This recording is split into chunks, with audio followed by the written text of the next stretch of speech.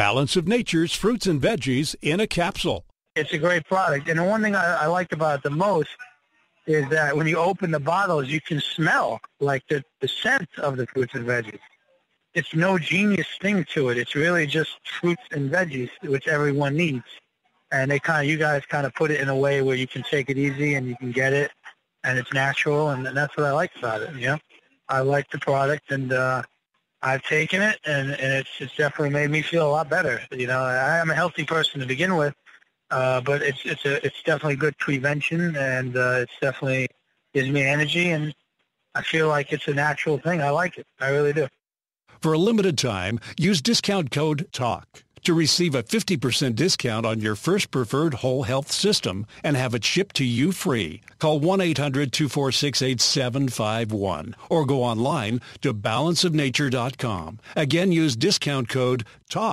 So, you love talk radio? Then you'll love TalkStreamLive.com. TalkStream Live is always on, 24/7 with the best streaming talk shows. Find your favorite talkers and discover some new ones. It's free, readily available online or on mobile with any smartphone or tablet. Finding your favorite talk shows all in one place has gotten a whole lot easier. Just go to TalkStreamLive.com. Be sure to download the free apps from Google Play or the iTunes App Store.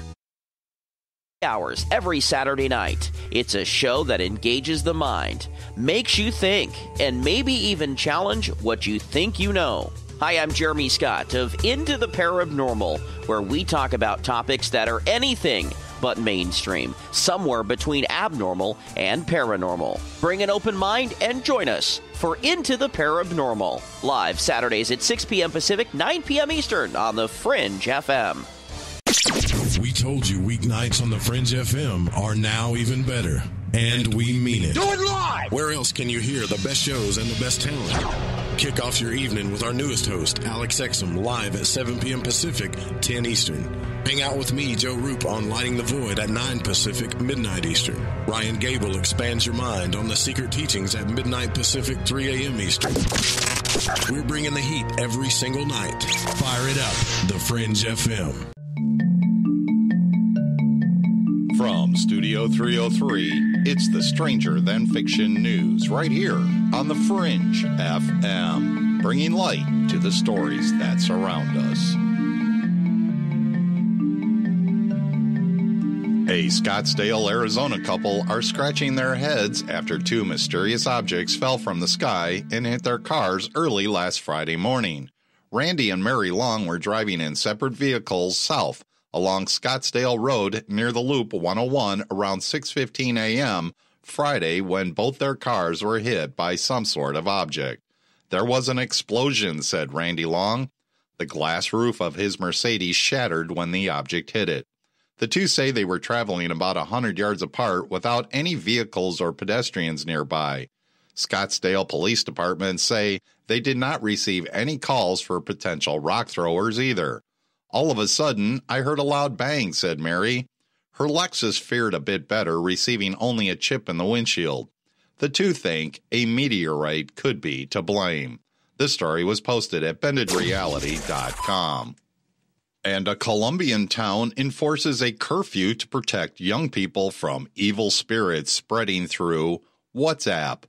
The mayor of a town in northern Colombia recently announced a curfew forbidding the transient and gathering of minors under the age of 17 in public places between 7 in the evening and 5 in the morning to protect them from evil spirits that have allegedly been spreading through the popular messaging app WhatsApp. Since the beginning of the week, authorities in the Catholic town have reported at least 14 cases of teenagers exhibiting strange behavior, including threats of jumping off bridges, self-lacerations, convulsions, fainting, and unexplained changes in their voices. This story was reported at odditycentral.com. And another black-winged humanoid observed near Rockford, Illinois.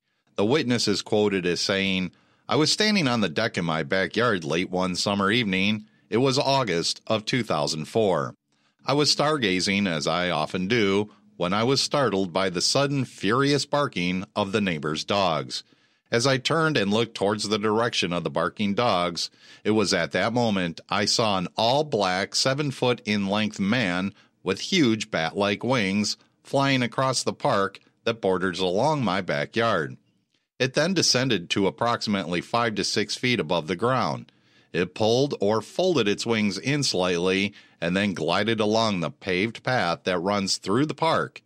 It continued gliding through the easement between the two houses, disappearing from my sight.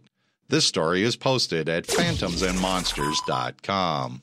And time for this edition's fun fact.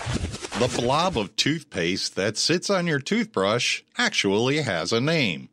It's called a nurdle. And that wraps it up for another edition of the Stranger Than Fiction News right here on the Fringe FM. I'm Vance Nesbitt, anchor and news sorcerer.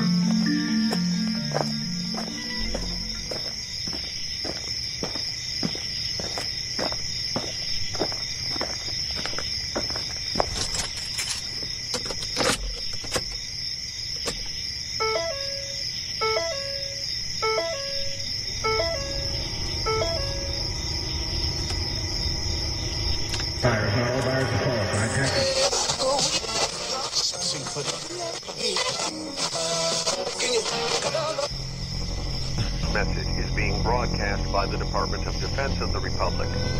At 2 a.m. Eastern Standard Time, multiple unidentified objects were confirmed to have entered Earth's atmosphere.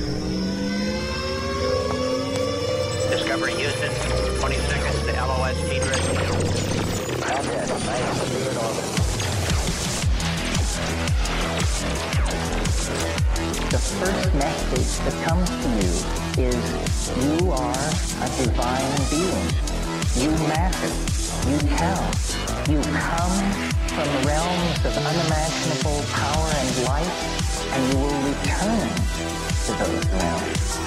The vast stretches of the unknown and the unanswered and the unfinished still far outstrip our collective comprehension. 5, 4, 3, 2, 1. Broadcasting from Forest Tower Studios, all the way from the Deep South.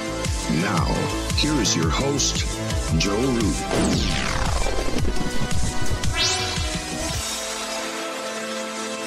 Good evening, I'm Joe Roop, and this is Lighting the Void. It is Wednesday night, November the 28th, on into the 29th, as the moon wanes on into midnight. Beautiful half moon tonight. We are live on KTLK Digital Broadcasting, The Fringe FM, that is thefringe.fm, and our website is lightingthevoid.com. Tonight we're going to be discussing the out-of-body experience with guest Preston Dennett. And we've been talking about this show for a while now. We've had Preston on a few times.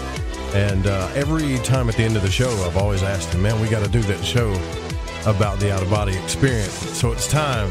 This is the night.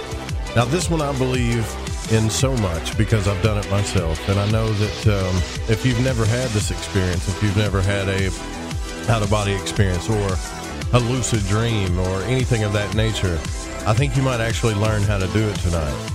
This is real, folks. This really happens, and it's a heavy topic in the paranormal field today. Now, if you don't remember, I've discussed it quite a few times. The first out-of-body experience that I ever had was on my couch, and I did a lot of practice to figure it out after reading Robert Monroe's books, really wanting to know how to do this.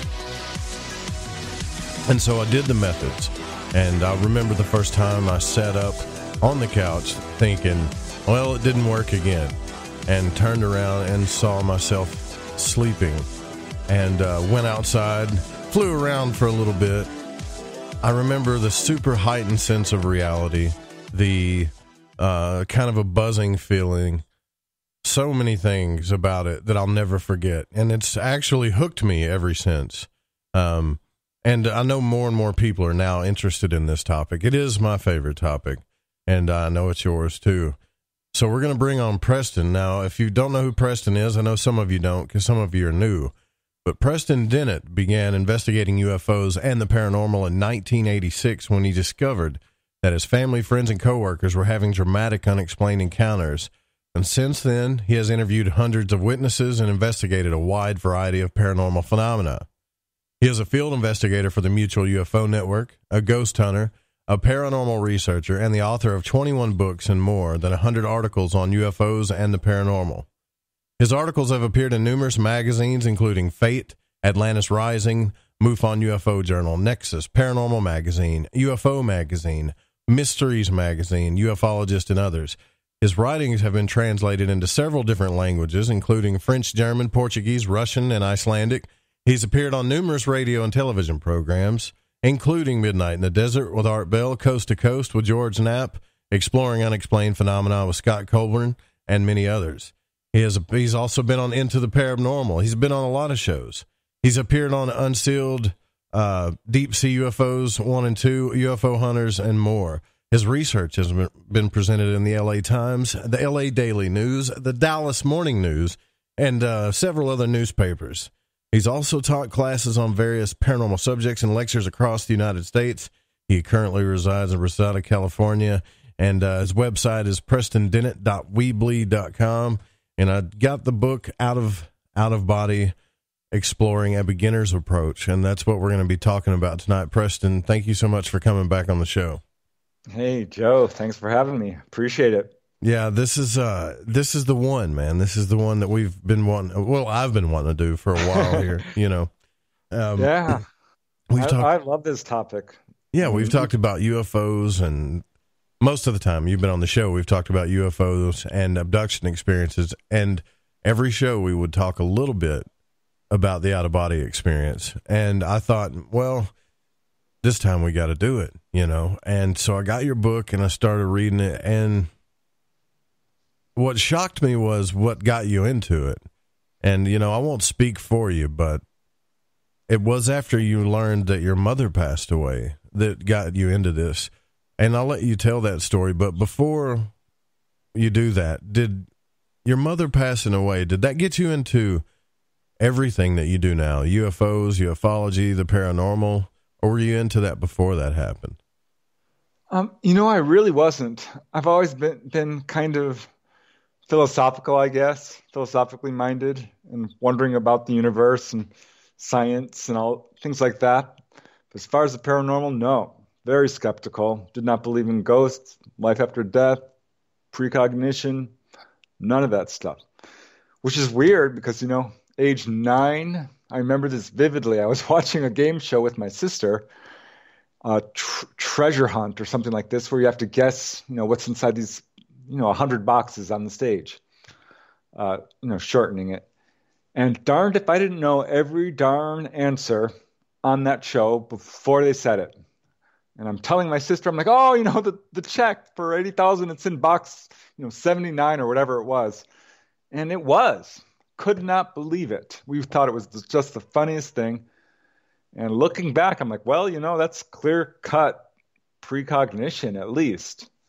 But we just kind of laughed it off. And I never really thought about it until, you know, years later when I started to get into this subject. There's some comments in the chat room, I think, that I can relate to. Like Cynthia's putting here that as far as the out-of-body experience or astral travel, that they really would like to do it. They really want to know how. And I think, you know, maybe tonight you may not be able to get somebody to have their first experience, but you can definitely talk about how you went through yours, how you got to do your first experience.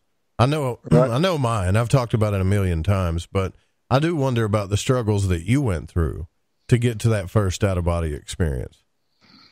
Yeah, boy, if anyone takes away anything from this, you know, show, listening to this tonight, I hope that they just at least try it.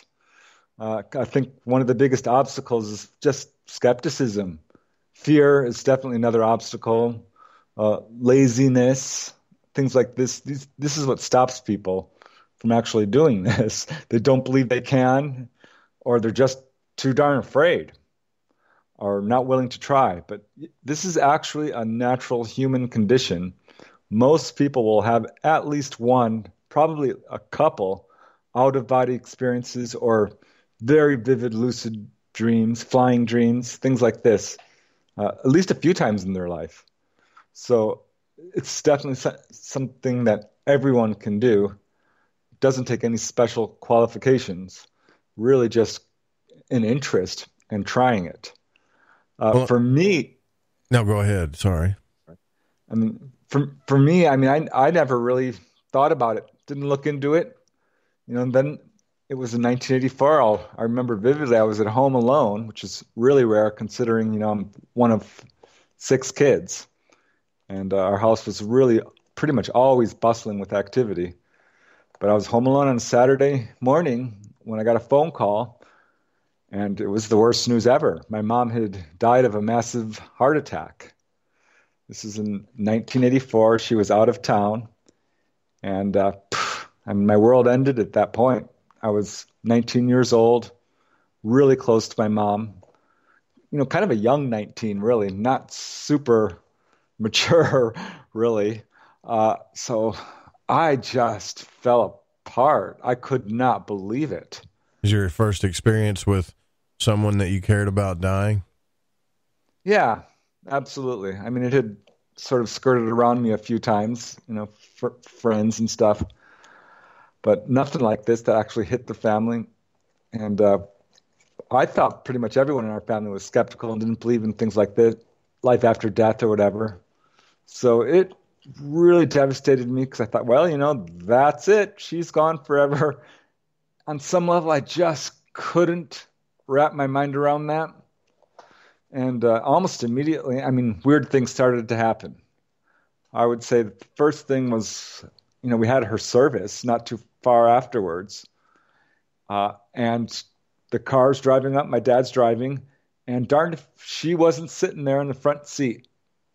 And I thought, oh, God, there's Mom. Yeah.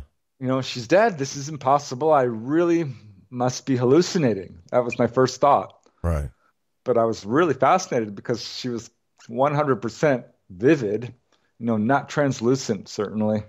Full color, sitting straight up like she always does, and got real close to me. Gosh, 4 feet maybe, before she just faded away.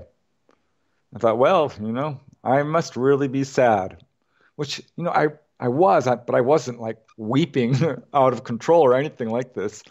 I was just kind of stunned. Right. I'm sure if you went to a doctor too, they would tell you that's normal. You're just hallucinating or whatever, Right. Never taken hallucinogenics, never really had an experience like that. Looking back, now knowing what I know, I feel like that was probably her ghost or her spirit. But it was following that, about a year after she died, I guess, I started having really vivid dreams where she'd come into my room and I would wake up to see her standing there. I'm like, well, God, what are you doing here? You're dead. This is impossible. And she would just smile and look at me and kind of hold my hands, or we'd hug. And then I would wake up for real. So these had like these false awakenings. That was really confusing because I was sure I was awake. Apparently I wasn't. And it happened over and over again to where I started to really, write these down because I knew on some level, I just knew this was her. I felt her, there's just something about the quality of a person's presence. Yeah. And you just know. And I'm like, well, there's no such thing as life after death, so this can't be real. But it is. Because I know it and it's happening, and how do I reconcile this? And so I started looking into dreams and lucid dreams, and that's how I kind of stumbled into the whole out-of-body thing. Was really picking up Robert Monroe's book, Far Journeys, which is really one of the best books out there. Since then, I've got probably 50 books on this subject. I've read everything down to the historical books that are, really expensive and hard to find, to, all of them pretty much that I can get my hands on. So you picked up his second book, because that's his second book, I think, Far Journeys. Out-of-body journeys, that's the first one, huh? Yeah, the first one is Journeys Out of the Body, but yeah. Yeah, that's right. Yeah, that's what I meant. The third book was really kind of hard to understand the first time I read it. I'm like, what is going on here? Now I understand it a little better. But so I did his exercises. I mean, he had it in the end of the book, here's how you do it. I thought, oh, you got to be crazy. You're kidding me. All right. It was an interesting book. It was, very sincere and certainly vivid. So I thought, I'll try it.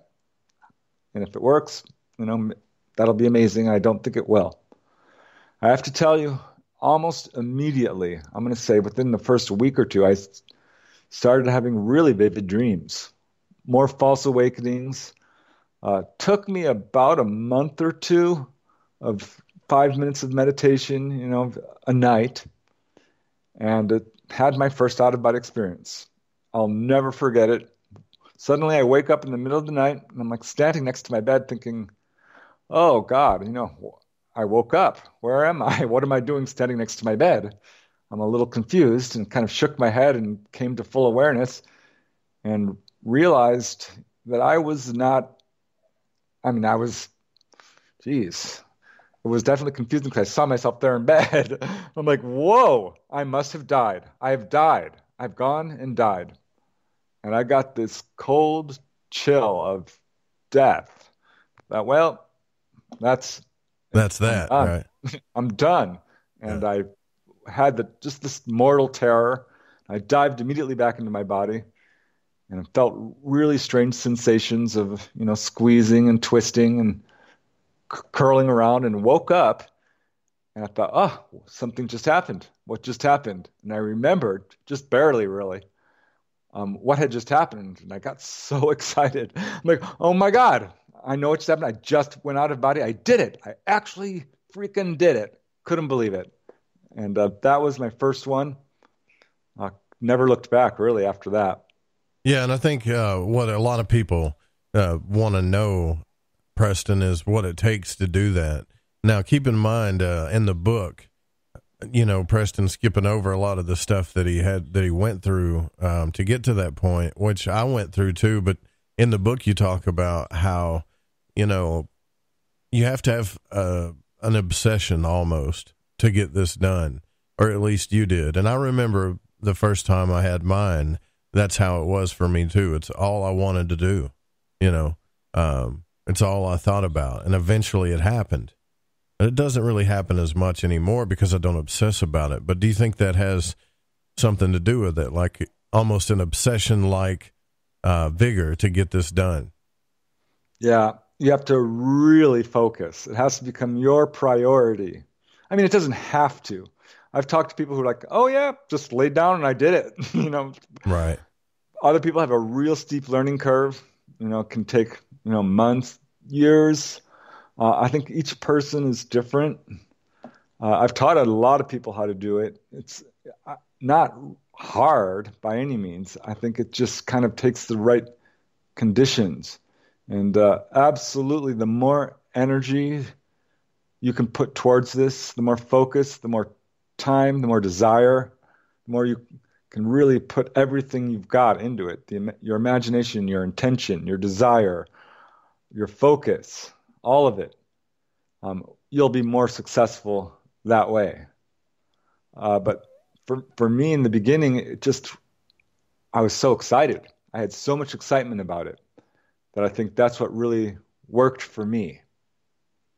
Yeah, so I totally get that. This thing is, I think what's trippy about it is in the book you talked about the false awakenings, and I've had that heavy feeling you get. Most people have felt that when they've right before they fall asleep, if they're still awake, they feel heavy or paralyzed. What it is your body, your body's totally relaxed, and eventually I think your brain just shuts off everything to the body and you just feel stuck or heavy. But that's exactly what it is. Yeah, but there's a few terrifying moments in that space when you are either trying to get out of the body and it's almost, you're so close between sleep and awake that it's almost like you have to go to sleep, which is kind of scary to me anyways, or you got to wake up, which is hard, or you get out of the body.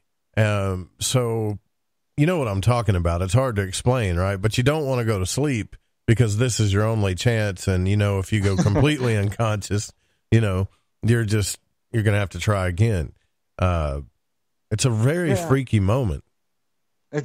Well, that's sleep paralysis. And definitely is a good sign, really, that you're on the right track. When you're doing this, the first step is to physically relax. And can't emphasize it enough. This is probably where most people fail, is to relax fully. So you really have to go through a process. It can take up to 20 minutes to completely relax. And you can always relax a little more. And that's kind of the secret, is just relaxing and then relax again and then kind of let go. At some point, you do want to stop thinking about your body and sort of turn inwards or focus your attention elsewhere, not on your environment so much, because that can, keep you glued to it. But you want to get to the point where you're so relaxed that you start to feel one of a number of sensations. And it can be any of these, such as dizziness, vertigo, heaviness, lightness, numbness or tingling, itching can definitely sweep across your body. All kinds of things, extreme thirst, maybe even a slight choking sensation. Really what you want to get to is what's called the vibratory state. And that's where you feel sort of an electric shock. It can be mild or it can be really intense. It can sound like a jet engine right in front of you, or just this really kind of intense buzzing that radiates through your entire body. And what you're feeling there is you're going up a vibration. You're just kind of pressing up against the astral realms and getting in touch with your astral body, and you're transferring your consciousness from the physical realm into the astral. And it's a really kind of a buzzing feeling.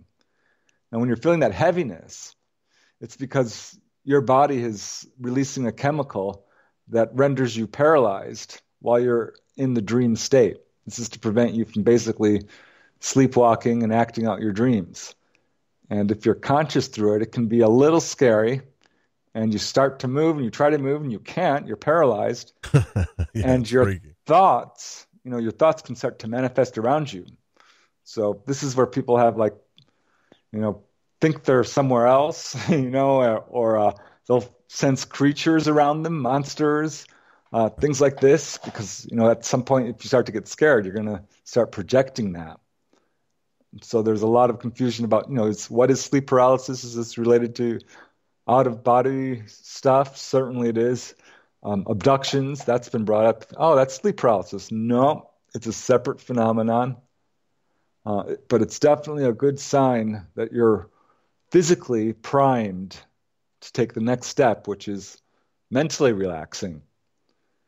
And I don't think people realize it, but they're dreaming all the time. At night we dream. We all dream. You might not remember it, but you are definitely dreaming. And when you wake up, you're still dreaming. You're in that, you have what's called the stream of consciousness.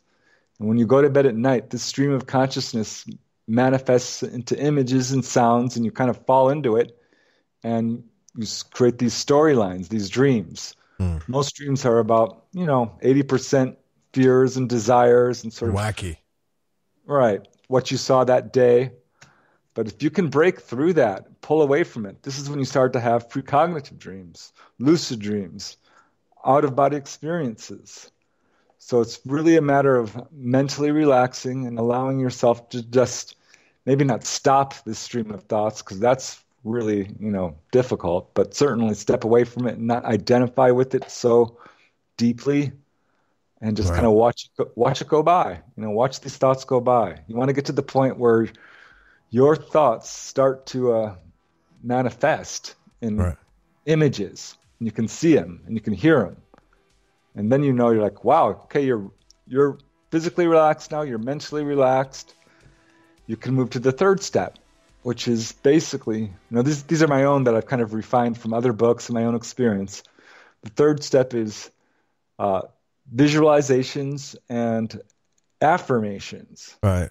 Let's hold it right there. We got to take our break here, but this is good stuff. This is what you guys want to know. Preston is talking to you about the stuff you're going to go through to have your first out-of-body experience. So we're at the third step.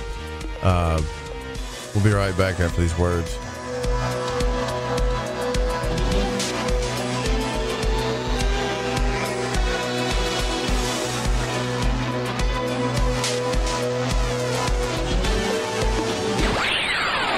You're listening to Lighting the Void Radio.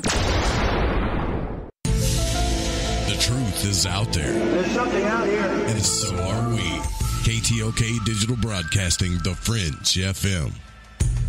Do you ever wonder why there's so much show in politics? Do you ever wonder why America's not getting fixed? Ever wonder why our media is not reporting the news? They report only their biased opinion. Are you tired of feeling like a controlled rat? Do you wonder what's next? If you're looking for answers, join me, Ronnie McMullen, for my new show, Deep Waters Radio. That's Deep Waters Radio. Monday nights, 9 p.m. Pacific, right here on the Fringe FM. Hi, this is Aaron Hunter, host of Real Paranormal Activity, the podcast where we tell real paranormal experiences of people from around the world. And we also conduct interviews with authors, investigators, psychics, and mediums. Real people, real stories, real fear. Thursdays at 6 p.m. Pacific, 9 p.m. Eastern on the Fringe FM. See you then. Balance of Nature's fruits and veggies in a capsule. It's a great product. And the one thing I like about it the most is that when you open the bottles, you can smell like the scent of the fruits and veggies. It's no genius thing to it. It's really just fruits and veggies, which everyone needs. And you guys kind of put it in a way where you can take it easy and you can get it, and it's natural, and that's what I like about it. You know, I like the product, and I've taken it, and it's definitely made me feel a lot better. You know, I'm a healthy person to begin with, but it's definitely good prevention, and it's definitely gives me energy, and I feel like it's a natural thing. I like it. I really do. For a limited time, use discount code TALK to receive a 50% discount on your first preferred whole health system and have it shipped to you free. Call 1-800-246-8751 or go online to balanceofnature.com. Again, use discount code TALK.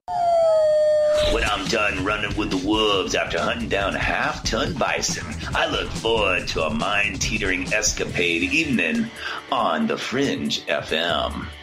So, you love talk radio? Then you'll love TalkStreamLive.com. TalkStream Live is always on, 24/7 with the best streaming talk shows. Find your favorite talkers and discover some new ones. It's free, readily available online or on mobile with any smartphone or tablet. Finding your favorite talk shows all in one place has gotten a whole lot easier. Just go to TalkStreamLive.com. Be sure to download the free apps from Google Play or the iTunes App Store. Folks, this is very important information. What's to be said about CBD? AncientLifeOil.com. Our CBD is made from hemp and has 0.003 THC, which means this wonderful product won't get you high, no matter what amount you take. What does CBD do for the body? My hands are tied. But you can Google CBD benefits and be astounded. When you're finished reading, you'll want to log on to AncientLifeOil.com. That's AncientLifeOil.com. and purchase. Life is good when you feel good. People are tired of pain. People are asking for non-GMO organic products to help them with, you fill in the blank. Legal in 49 states, and again, our CBD is made from hemp. Ancient Life Oil is about helping people one by one by one. If you wonder how good the product is, the CEO takes it every day without miss. AncientLifeOil.com. That's AncientLifeOil.com. Have a great day. Howdy, this is Catalina, and you're listening to Lighting the Void with Joe Roop.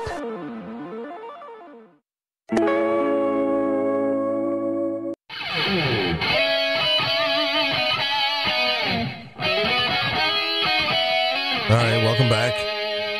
We're here with Preston Dennett. This is Lighting the Void. We're talking about exploring the astral realm, astral travel with Preston Dennett, and his book, Out of Body Exploring a Beginner's Guide. This is an awesome subject. Everybody loves this subject. But I think the big thing is that people want to know how to do it. And we did kind of gloss over some things, but I think what you're saying, Preston, is the most important thing here is to relax, and I mean relax all the way, get to a point to where you can just relax as much as possible and then get to that, paralysis state. And then hopefully you'll get to the vibratory state, which I know a lot of people have gotten to that point. But you were at step 3. If you have any advice from that point, that would be great. But we left off at step 3 before the break there. All right. Well, I'm sure people have felt a lot of these sensations. When you're like lying there in bed and something, you like jerk and you're like, feels like you're like thrown into your bed kind of, or that's definitely part of all of this. And again, this is something that everyone is doing every night. This is something that's happening to everybody. They're just not remembering it. A lot of dreams are half-remembered, sort of out-of-body exploring. This is according to most of the people who are doing this, and I totally agree. Not everyone agrees that everyone has out-of-body experiences. There's a few guys who said, no, we just kind of hover above our body at night. But I'm like, no, I don't think so. Because, I've seen my brothers and sisters on the other side, and they're still alive. We're all out there every You mean night. You've seen them out of their body while you were out of body? Right. Okay. Wow. And other people, who are living and dead. So it's a natural part of the human condition. The problem is we're so caught up in the physical world that we're basically shutting out 1/3 of our life. We're not taking the effort to really connect that. And it's utterly possible to completely remember everything that happens to you at night. It's really important to keep we'll call it a dream journal, but it's really just a journal of your nighttime experiences, which are absolutely as real as your so-called waking experiences, especially if you can bring your waking consciousness into them. And not only are they as real, they're more real. It's much more vivid, there's a hyper-realism kind of that's hard to describe to an out-of-body experience. I know exactly what you're talking. The one time that I know that I had it, the one time I got really excited, that's the one thing that I remember about it, Preston, is that it was so real. It was realer. I don't even know how to explain it. It was realer than real. Yeah, colors are a little more vivid, and if you go up to the higher realms, I started to realize, like, why is this so darn different, but kind of the same? It's all made of light. It's glowing, and there's an inner vitality to it that isn't as pronounced as it is down here as it is up there. But going back to the 3rd step, right? So physically relax as much as you can. This is one of the methods. There's other methods you can do throughout the day. Keeping a dream journal is definitely part of it. But there are methods we'll talk about that you can do throughout the day that work really just as good as these 3 steps, which is physically relaxing, mentally relaxing, and then we do what's called visualizations or affirmations. And there's a bunch of these. As far as affirmations, what you want to sort of do is set your intention to remember what happens to you at night. Tell yourself, right now, I am out of body. I am going out of body tonight. Appeal to your spirit guides. Tell yourself you deserve to go out of body. You really want to affirm that this is going to happen. You intend it, you imagine it, and affirm it with all your willpower. You really want to summon up your willpower. Say, this is going to happen because I want it and I deserve it. And then what you do is visualizations. And there's a bunch of them, and I have to tell you, I've tried pretty much everyone on the list. There's all these different sort of visualizations you can use that will lift you right out of your body. And some work really well. Others are a little more difficult. Probably the easiest ones, in my opinion, are ones involving movement. And that is usually like a good example would be to imagine yourself running, just jogging down a pathway. Another would be to like roll out of bed, roll back and forth until you roll out of bed. Yeah. I do that one probably the most, just because I've gotten used to it. But there's so many. Standing on the bow of a boat, imagining it going up and down, an escalator going up. Imagine yourself on an elevator. Imagine yourself holding balloons and they're floating you up. Anything really involving movement will do it. Spinning. Does that take you into a dream state, though, when you do that? Well, yeah, it can. It absolutely can. Because if you're not sufficiently mentally relaxed, you'll just go right into your dream. But not necessarily. I mean, if you there are ways to prevent that. Spinning is a good one. That pulls you right out and it kind of erases illusion a little bit. Just spin in place. And it's pretty effective. This is just one kind of main method involving movement. And easy to do. Another, if you're kind of uncomfortable with that, is to imagine a place you know really well. A childhood bedroom. Or, just a place that you're really comfortable with and you want to visit. And imagine it. Imagine it as vividly as you can. And suddenly you'll see it and you'll step right into it. And it's mind-blowing because you're like, wow, that just happened. Like, boom. So that's another method. And it works also just like that with a person, particularly if you want to go to the other side, say. But you can do this with the living person as well. Imagine that person. Call out to them. Imagine their voice saying your name. Really connect to their energy and say you want to visit them tonight, now. And that's where you're going. And don't let your attention stray from just them, That works really well. Appeal to your spirit guides. I've learned, and this is, I think, affirmed by other out-of-body travelers, that you're pretty much accompanied by spirit guides while you're doing this. So they're going to be aware if you set out the intention that you want to do this, and they'll be able to help you. No, we all have multiple guides, or do you think, that help us with this? Well, yeah, of course we do. And I know the guides is probably the wrong word. They're just friends and family is what they are. People who have died, who are living on the other side. You have a much larger family on the other side than you do here. That's true for pretty much most people. So there are people who pretty much dedicate a lot of their time on the other side to helping out the people who are here. And each one has their ward, their charge, that they're sort of looking out for. So yeah, absolutely. We do have spirit guides, and it's nothing like really woo-woo or spooky. It's just friends and family. Joseph's got a good question in the Spreaker chat, which kind of goes back to what we were asking you earlier, is if you start imagining things and it takes you into a dream scenario. For instance, if I imagine that I'm standing on the bow of a boat, like Titanic or whatever, next thing you know, I'm in a dream, I'm on the bow of a boat. How do I get back to... For instance, how do I get back to not so far in the big higher realms, but maybe I just want to go look at my body or go back to that realm? Right. Well, there's this thing called a lucid dream. And when you're lucid dreaming, you are essentially out of body.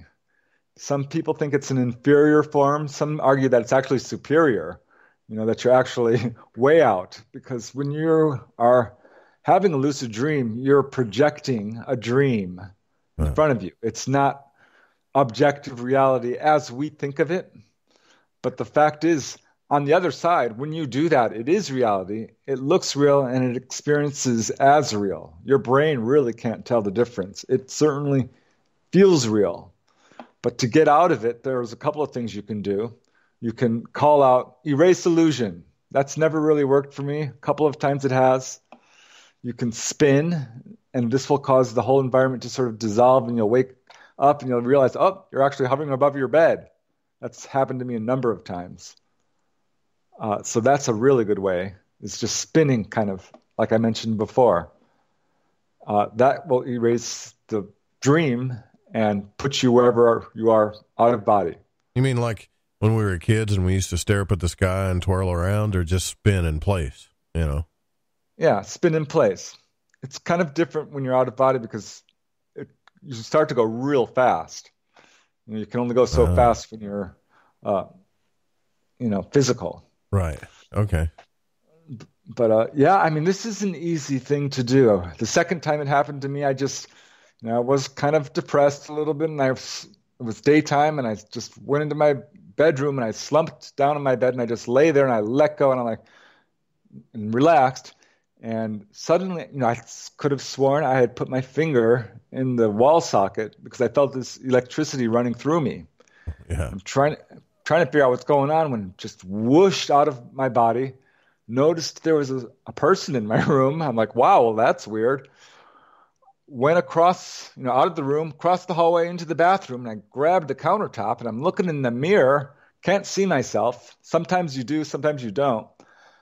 Couldn't, and I'm like, whoa, oh my God, I'm doing that. I'm doing this. I'm actually doing this. Yeah. And I became so excited that I got pulled right back into my room, and I was floating horizontal, floating back above my bed, slowly sank down in my body, felt this real strong vibration, and woke up and felt amazing. I'm like, wow, okay, this is on. I am going to do this.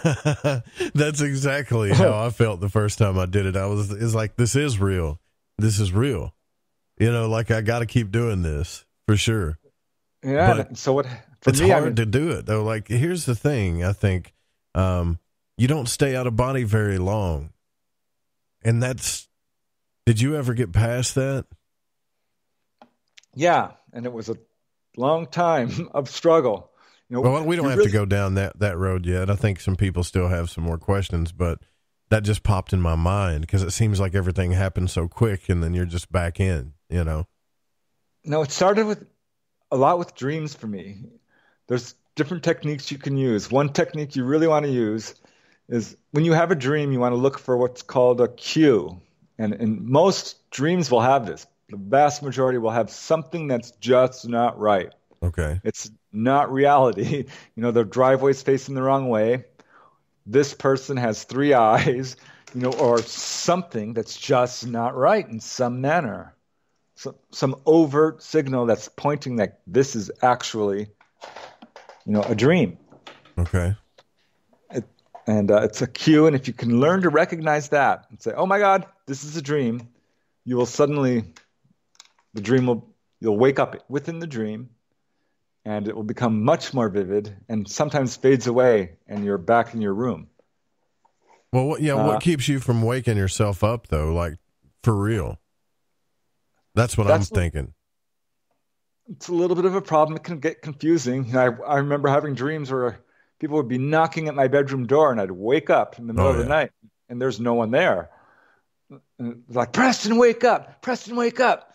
And I'd wake up, and I'm like, well, what is going on? Because there's no one there. It's the middle of the night, and I knew what was going on. I was even today, I don't sleep like I used to do. I really don't. Yeah, when I'm like lying there in bed, pretty much kind of awake for a good portion, not a good portion, but there's a portion of the night where I'm totally aware of what's going on.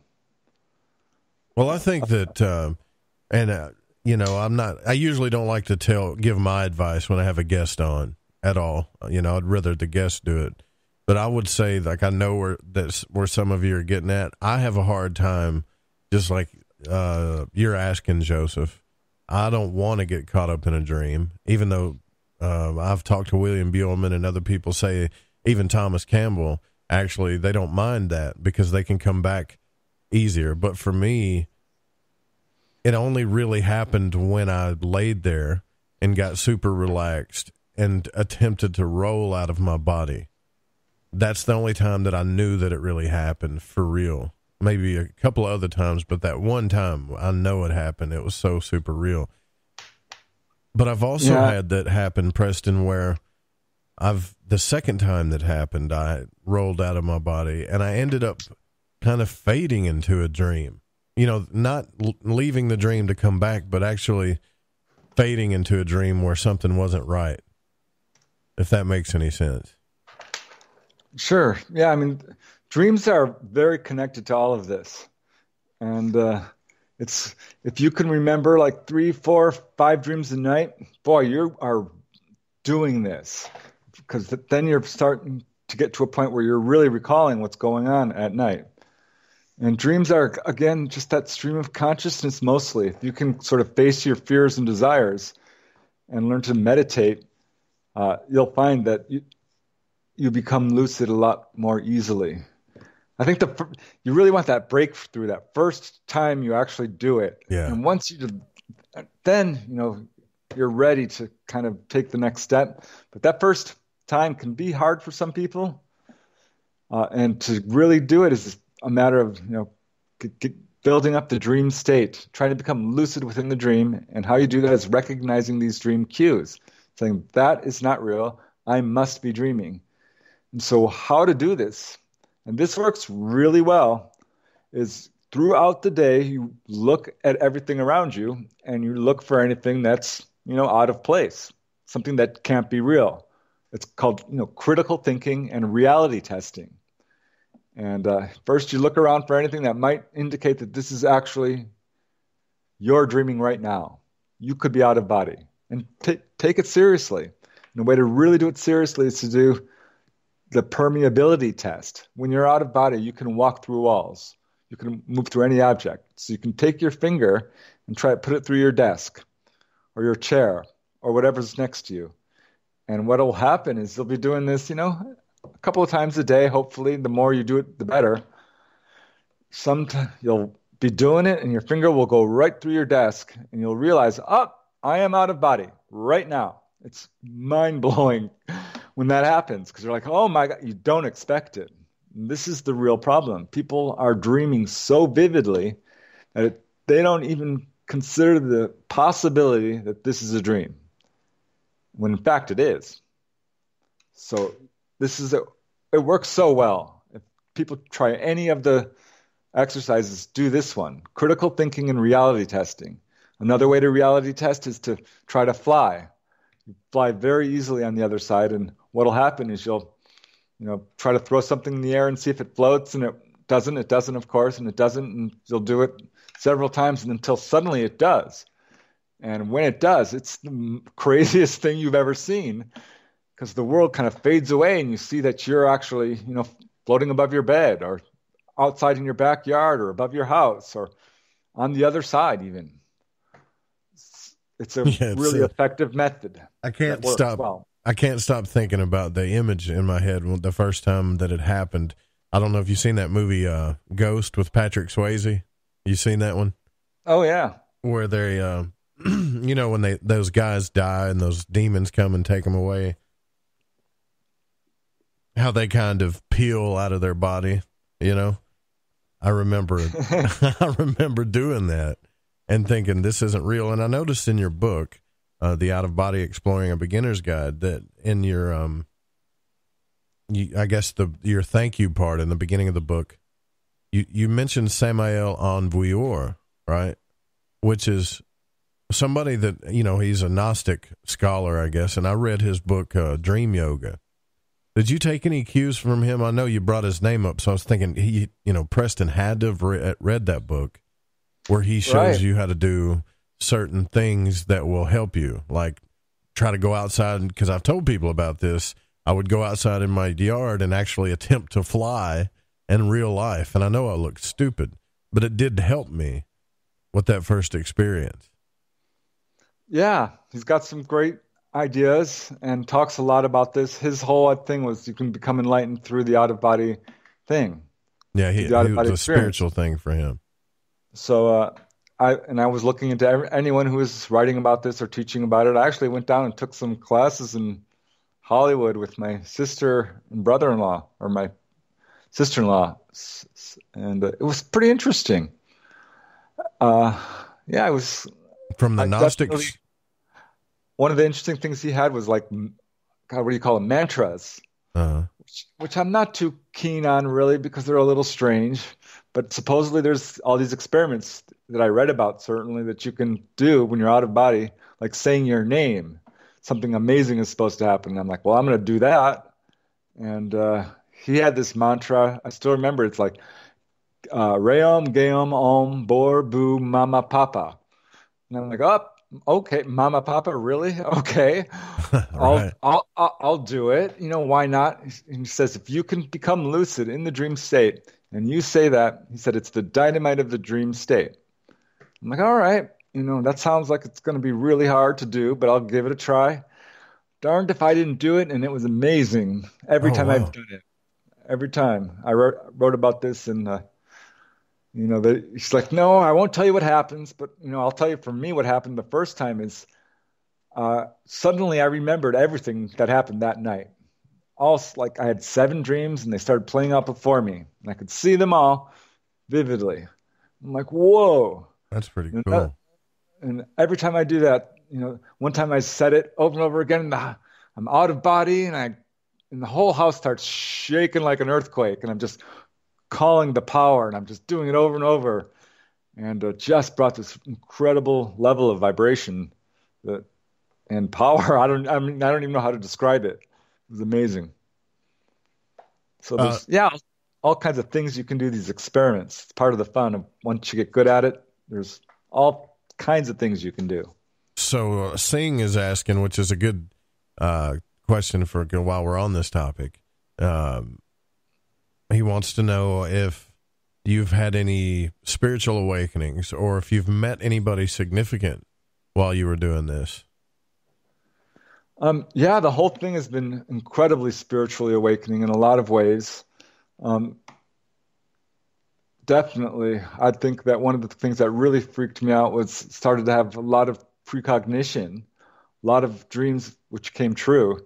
And that was amazing. And, telepathy even, and clairvoyance and visions. I remember one that was really vivid. It was just crazy. I'm going to the bank ATM machine.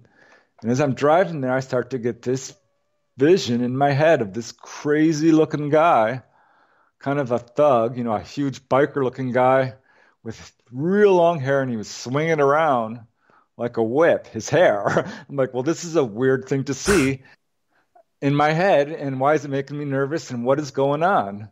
When I come around the corner, and there he is right in front of the ATM machine. I'm like, all right, well, I'm not going over there, I can tell you that. And I stayed until he was gone. But it was just a very clear vision that I had. And one of the, first times it was happening, I'm like, wow, you can see the future. You can see things from a far distance away.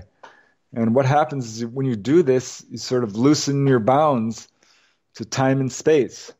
And you can visit the past and the future. Time flows differently on the other side, and it's more easy to sort of access a wider range, I guess, than it is here. Yeah, that's some of the stuff I wanted to get into as well, because the thing about it is everybody talks about going to these different higher spiritual realms.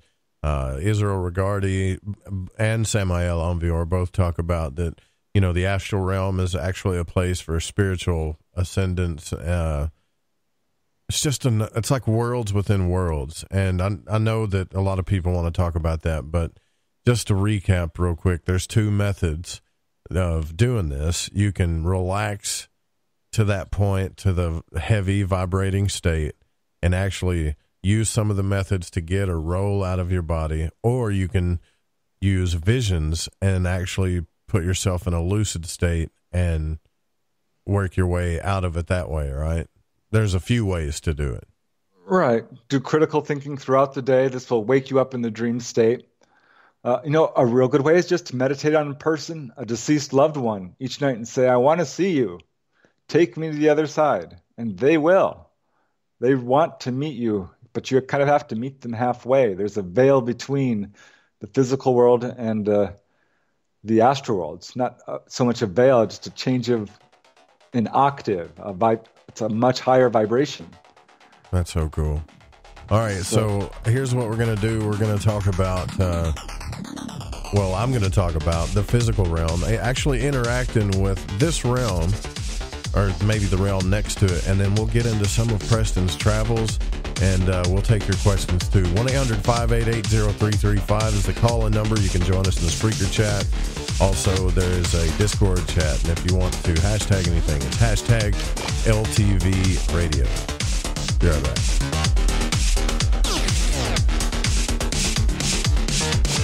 Roger, roll, Discovery.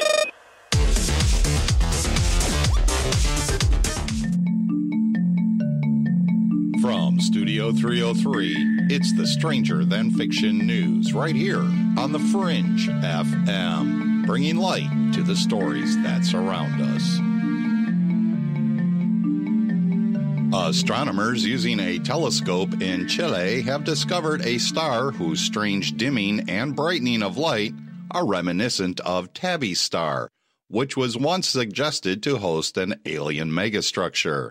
The megastructure idea, first posted in 2015, was later quashed by data suggesting that the dips are probably from dust particles obscuring the star's light.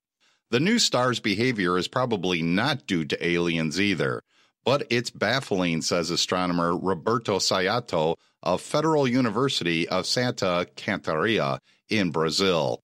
He and his colleagues reported the star's flickering back on November 6. This was brought to you by ScienceNews.com. And as antique gold coins from the Middle East pour into the United States, some looters are turning to the spirits called the Jinn in their hunt for gold treasure. A few gold seekers even go as far as to get the Jinn to possess them in hopes that the spirits will guide them to the hidden jackpot.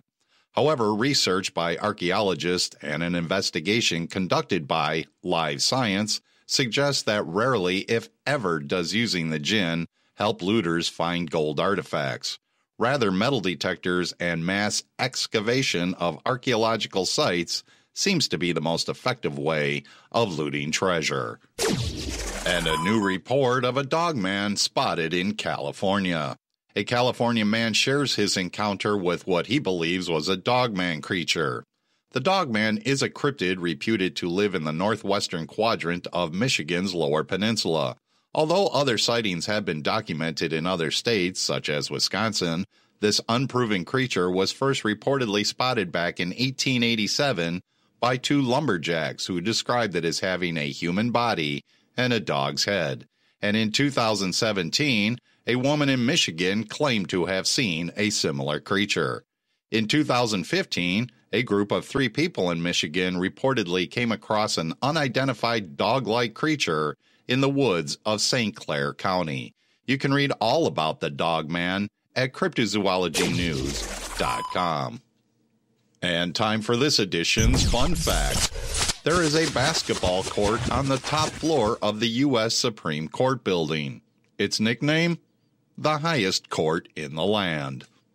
And that wraps it up for another edition of the Stranger Than Fiction News right here on the Fringe FM. I'm Vance Nesbitt, anchor and news sorcerer. Do you want to lose weight but have no idea where to begin? The Fast Start Diet, a 3-day weight loss plan, is the answer. 3 days of nutritionally balanced, calorie-restricted meals delivered right to your door. No shopping, no measuring, and no cooking. Everything is prepared for you and ready to eat at home or on the go. The Fast Start Diet has all the amazing benefits of intermittent fasting without starving. We've helped thousands of people who have struggled to reach their weight loss goals. Isn't it time we helped you? With the Fast Start Diet, you'll lose weight and feel great. Find us on Amazon or go to faststartdiet.com and use promo code POWER to get $10 off your first box. As a special bonus, we will include our #1 rated Lipo3 appetite suppressant spray free with your order. Whatever your diet plans are, start with us at faststartdiet.com and use promo code POWER.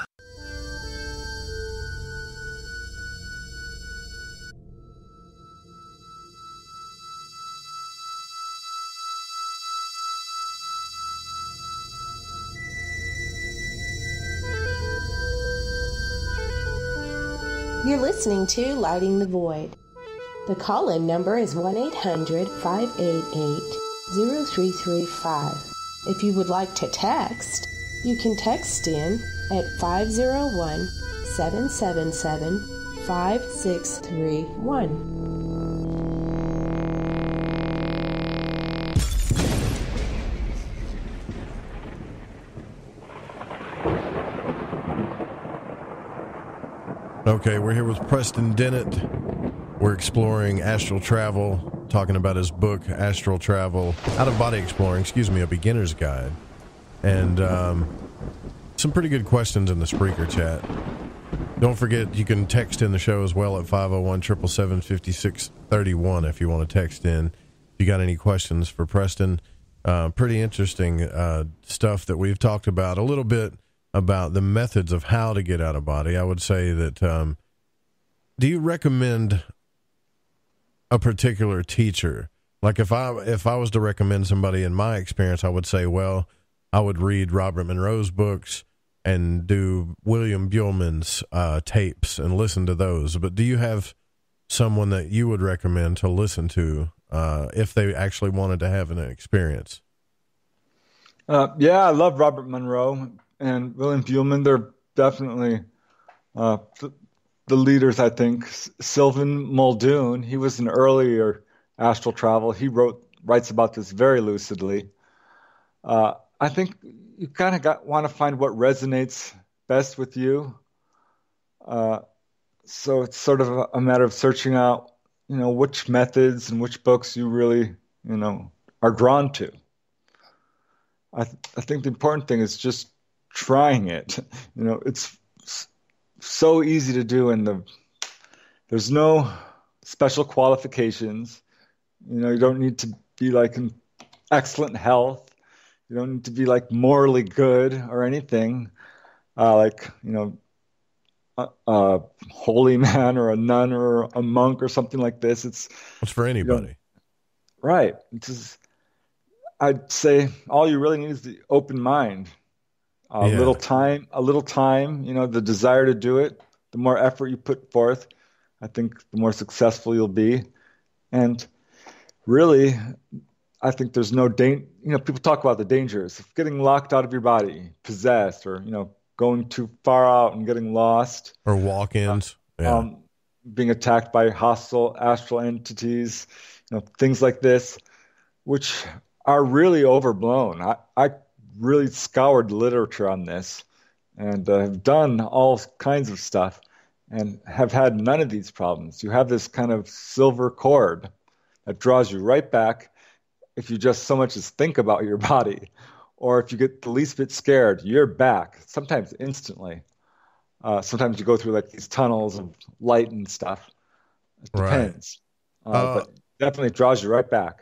I want to say something real quick, and then we'll get on to these journeys, because I know this is important to some people. Like Joseph saying, when I meditate, sometimes I fight my sleep, and man, I know exactly what you're talking about. But I think a trick that both Preston and I have probably forgot to mention was that if you're super tired and sleepy, or if it's time for you to go to bed, it might not be the best time to try it. In my experience, actually, there's a couple of tricks you can do. You can do it when you're not tired and and work yourself into a relaxed state, whether it's midday or just some time that you're not tired. Don't sleep on your bed, like lay on the couch. Or there's another trick you can do where you can set your alarm clock to wake up at 3 or something in the morning, walk around for a little bit and lay back down, and then do it that way. But I think if you're doing it like during your normal bedtime in your bed, or you're tired, it's probably not the best time to attempt it. Would you agree with that, Preston? Well, I wouldn't say there's anything dangerous about it. You're just not likely to be super successful. If you're just that's what I meant. But you know what? A lot of you people, when they first start having experiences, they don't remember going in or out. They just suddenly will wake up and they're already on the other side. That's pretty common. A lot of my early experiences were like that. And I think that sort of jumps over the fear of having to, try to do this consciously. And because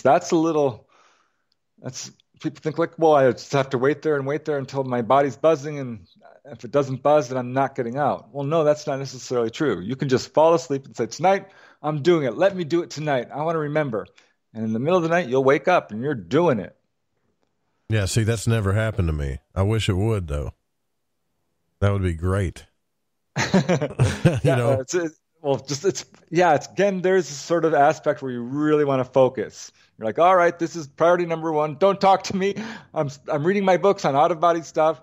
I'm doing my meditation, and buckle down and do it for an hour, each night. I know it's a lot to ask. 5 minutes would be amazing. And we have a tendency to say, oh yeah, I'm going to do it. But we don't. Right. And so you really want to take that 5 extra minutes, sleep an extra hour. For me, my success in this was always on weekends when I could sleep in. And I still have a tendency to do that. I think that now that I remember it right, I think the one time that one-time experience I told you that I really didn't, I know I did it, was I was listening to William Buellman's tapes, but he had a trick to where he would, you'd set your alarm clock to wake up at the witching hour, like 3 or 4 o'clock in the morning, walk around a little bit, and then lay back down. And that's exactly what I did when I did it that one time, now that I think about it. Yeah, I've done that. Stephen LaBerge talks about that as well. And a good way to sort of really cement that is to try and read something when you wake up and just do a little bit of reading, and then you can go back and that will work as well, really well. Some of the creepy things I think that you might have over me is you mentioned earlier that people would be standing in your room, right, when you woke up. Yeah, there's been times I've sensed very friendly presences, people, or saw them, spirit guides, I guess you might call them, and times that they were definitely not friendly.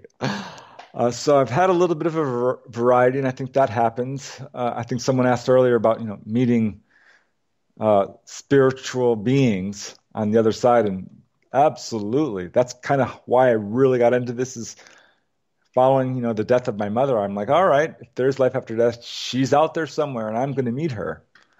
And what I started doing is I had my third experience, my fourth, and they would last about 5 seconds. And I'd be like, I'm doing it. Yay. And I was so excited, pulled right back into bed. And so I'm like, all right, I am too excited. Took, a couple of more months. I'm like, stretched it out to 10 seconds.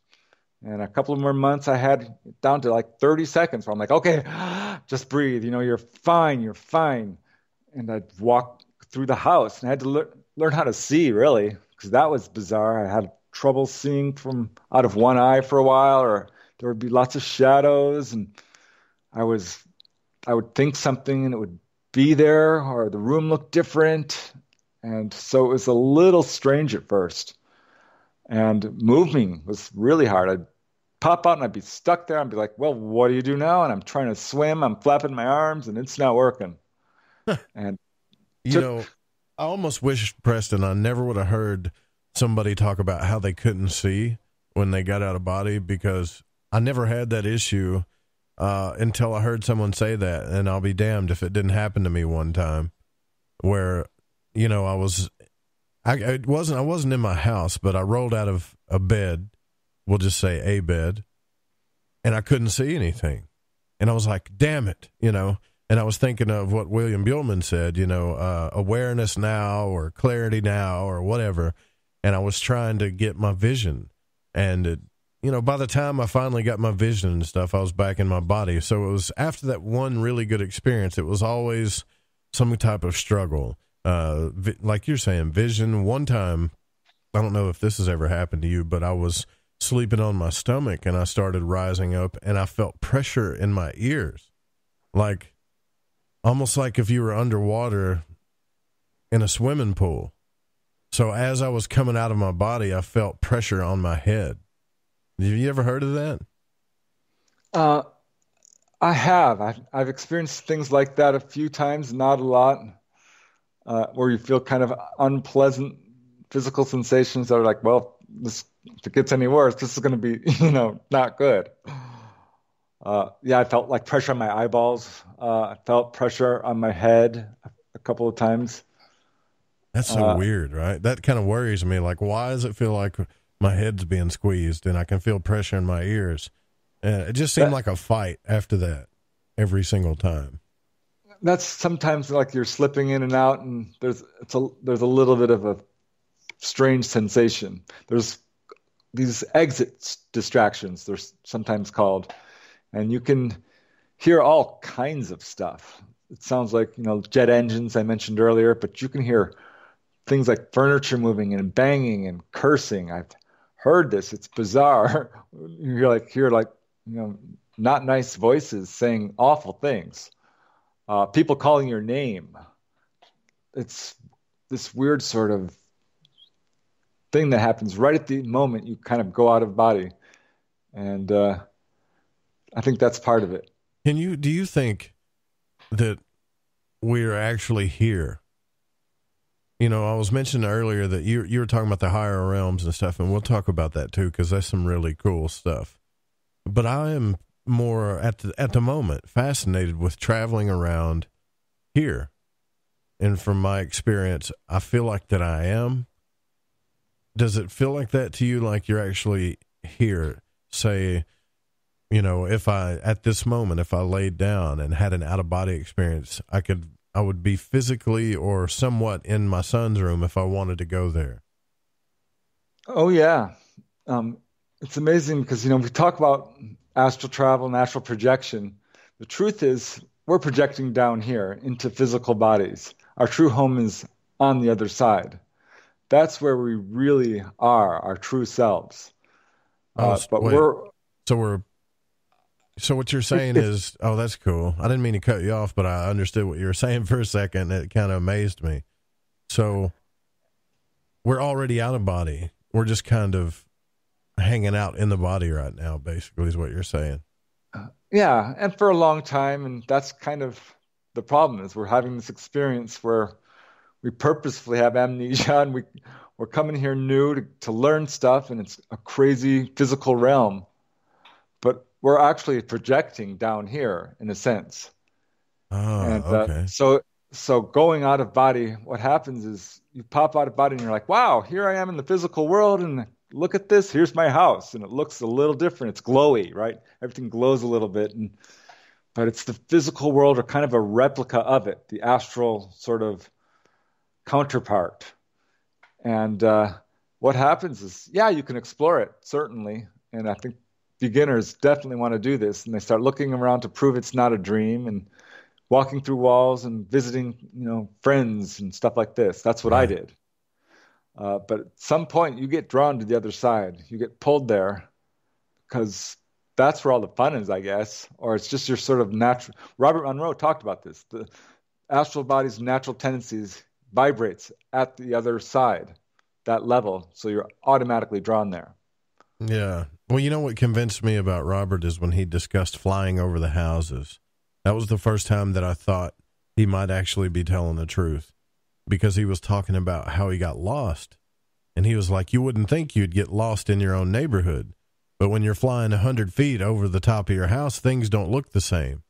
So you got to have a good sense of direction to know where you're at, It's And I funny, was like, damn, he's right. My sister-in-law, she lives like 3 miles away, maybe. I'm like, all right, I can do this. No, I never really did it the way where you just fly kind of over the street. I would always lose consciousness or kind of get distracted or lose my way. Finally, I just kind of targeted there, and I made it several times. So there, you have a tendency to teleport at some point. You're like traveling along. I remember reading about, going through telephone wires. And I'm like, all right, I've heard of other people doing this. I'm like, that's a little scary. I have to admit, once you're out there actually doing it, you're like, you know what? And I kept avoiding them. I'm like, fine, other people have done this. I'm going to do it. And I flew right through it. And darned if the thing didn't flare up a little bit. I had a little flash of light. And I'm like, whoa. And then after that, I did it again and nothing. And I don't feel it. I'm like, well, I'm not physical. Everything's going to be just fine. And I go through it. But the first times you're doing, exploring the world from above, it's crazy. And you're looking down at trees and flying around your building and going above the freeway, and you do all of that, and it's amazing, really. And the feeling of flying is like nothing else. Honestly, how many times do you think that you attempted this before you actually started becoming successful at leaving the body, not necessarily going to the higher realms, but staying out of body for more than a minute or two, doing what you wanted to do, and then coming back? Like I said, it didn't take me that long to start, but I stuck by it. It's kind of like learning a new language, maybe, or a musical instrument, or a sport or something, which the more devotion you put to it, you start to really get some great payback. So if you keep with it, if you have like one and you're like, wow, that was amazing, it scared me too much, and you don't keep with it, well, you're going to miss out on all the fun of visiting your deceased loved ones, or learning about your past lives, or visiting healing temples, or advanced masters who are enlightened, and all kinds of experiments with food and anything you really want. Any fantasy you want to create, you can actually do it. There's all kinds of stuff you can do. And you feel it? Oh yeah. There's the 7 deadly sins, right? There's lust, there's greed, there's anger, and all this stuff comes spilling out a little bit when you do astral travel, because the astral body is actually called the desire body. And this is where you have a lot of your emotions. You can go higher to the mental body. And these are kind of ways of breaking down the various bodies we have. It's not just the astral body. We have 7 bodies according to the Eastern tradition. And I think that that's probably true, because you start to experience it. Okay. And when you first start out and you're like, all right, I can stay out for a few minutes now and I can get to the other side, you start to encounter your own sort of obstacles, psychologically speaking. I had a lot of anger I didn't realize I had, and I became very destructive. I'd create these scenarios and I would just destroy things. I also had a lot of food issues, apparently. I would create these feasts of roast chicken, brownies, Neapolitan ice cream, sour cream and onion potato chips. And I would just go down on these things. And it's the most amazing thing, because you got to remember, you're awake. I mean, you're awake like you are now, almost in a hyper real way. And you're actually doing this stuff. And you can taste it. Oh, yeah, you absolutely disappears sort of, for me, halfway down my throat, and I wasn't getting full. And it was a slightly muted taste to some of it. And temperature in terms of the ice cream wasn't like super cold. But yeah, I could sure taste it. Absolutely. And, I'm going to ask that question, right? If you can eat food and you can do everything, like everything. Yeah. And you never had any guilt or anything with it, like you do here when you do something bad, or did you? No, I felt like this is a great stage, to work out your problems. Robert Monroe talked about, the power of sex on the other side. Yeah. And Patricia Garfield, she was another writer who talked about how her experiences of going out of body were very orgasmic. And Robert Monroe talked about, coming upon sex scenes and feeling overwhelmed with sexual energy. And this does happen as well, if you're a lustful person. And boy, I definitely had some fun with that. I'm not going to lie. Yeah, but he also did, if I remember the books correctly, he also did run into this place where all these bodies were mangled up, and it was just people really lost. Yeah, giving into it to a point to where it was disgusting. He talked about how he just wanted to get away from it. Right. And his method was to say, I'm just going to put this off and there'll be another time.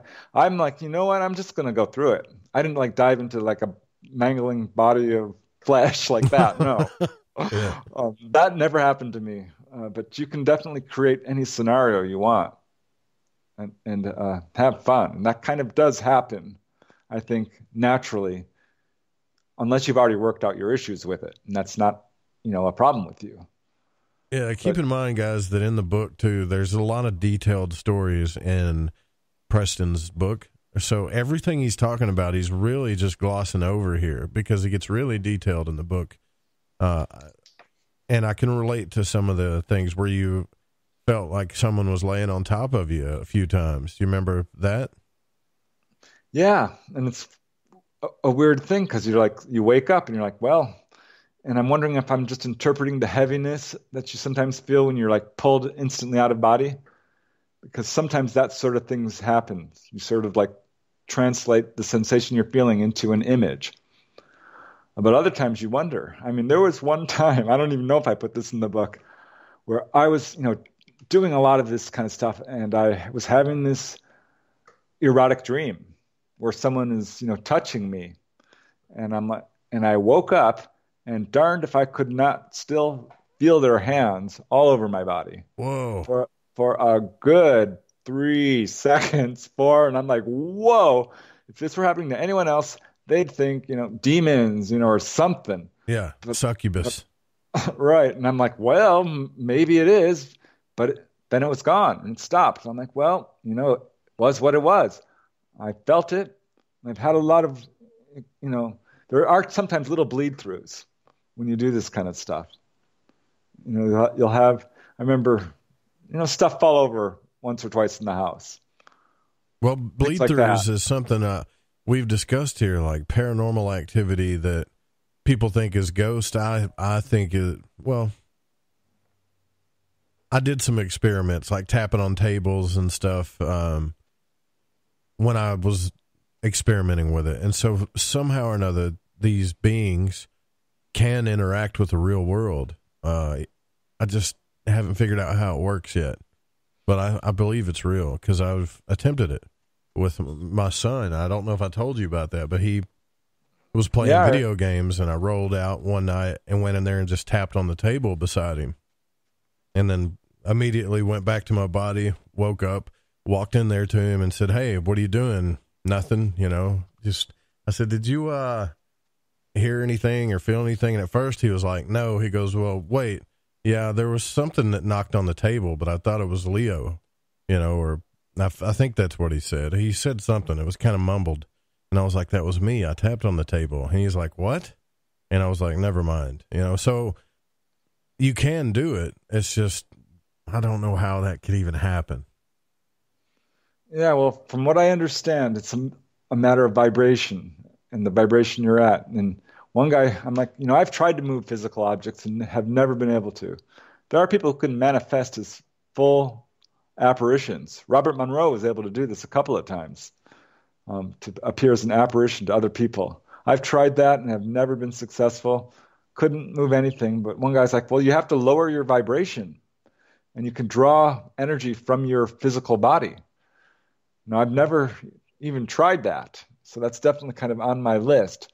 But I do know that sometimes I'll be like flying around and I try to fly through the wall and I bounce right off. I'm like, well, what is going on? Normally I can get right through this. Or, I'm dragged down or something, I think there is a level of vibration to it. And you can, like Buellman talks about, you can raise your vibration. And that's one way of pulling you off to the other side. Lowering your vibration. See, this is new. This is something new to me. I've never heard you talk about is that we have 7 different bodies. You said that earlier. Yeah. This is not to complicate things, but we normally just talk about, our physical body and our dream body, our astral body. Right. But really we have our physical body, our etheric body, the aura, the astral body, which is the desire body. And this is what most people will experience initially. But you have your mental body or the akashic body, the buddhic body, the causal body. These are all higher manifestations of your physical body. In some ways, you're not really leaving your body at all. It's very connected to your physical body. You're just going up a vibration. Gotcha. It feels like you're leaving it. But yeah, there's 7 of them. And Robert Monroe talked about this. And you start to realize it's happening to you when you hit these barriers. And you're like, how do I get past this one? I'd read about like the Akashic plane. That was something I really wanted to try because that's like a high level. I'm like, well, Right. if these guys are doing it, why can't I? Okay. Well, let's hold it right there. I want to talk about this, breaking through these barriers, because this sounds really cool, actually. And you and I have never discussed this before. And then some of the stuff, places you've encountered, beings you've encountered, and the higher realms. We'll be right back. You can call in. Remember, if you want to ask Preston a question, 1-800-588-0335. Text in is 501-777-5631. Don't go anywhere.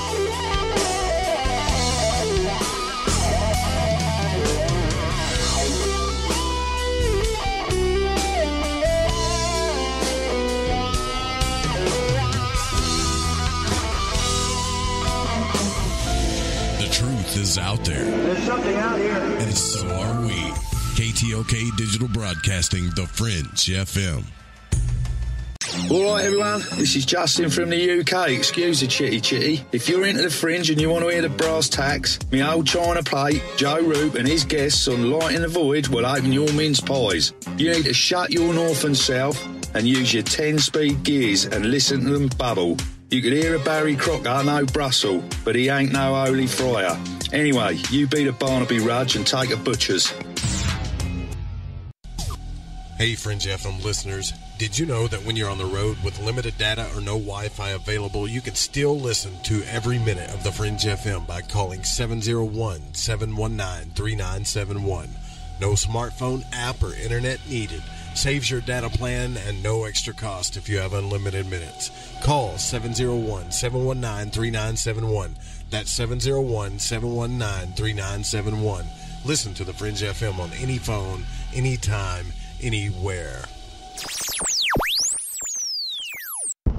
Are you intrigued by Paranormal Talk Radio? You'll love the new Paranormal Radio app from TalkStream Live. You'll find a great selection of talk shows covering UFOs, ghosts, strange phenomena, and much more. Download the Paranormal Radio app now and start listening to the very best in paranormal talk entertainment, including the network you're listening to right now, the Paranormal Radio app.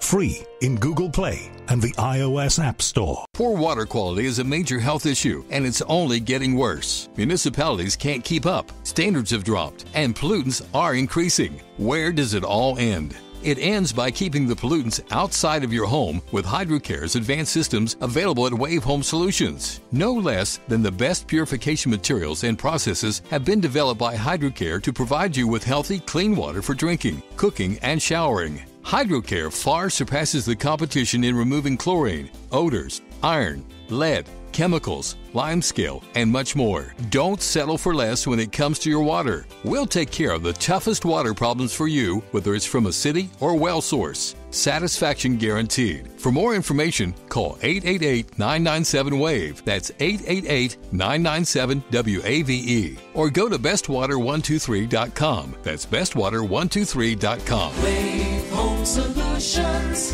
for a healthy, comfortable home. You're listening to Lighting the Void Radio.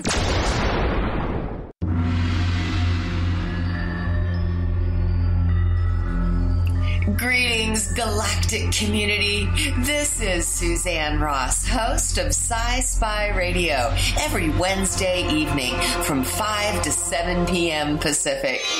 Join me for this brand new show featuring a revolutionary new genre, Sci-Spy, merging science and spirituality to give us answers to the greatest mysteries of creation.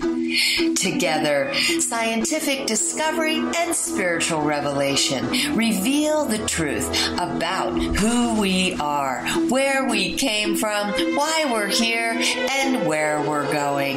Tune in to Sci-Spy Radio every Wednesday from 5 to 7 p.m. Pacific and discover the truth for yourself at thefringe.fm. Want to know what's on The Fringe FM? Check out our schedule at thefringe.fm.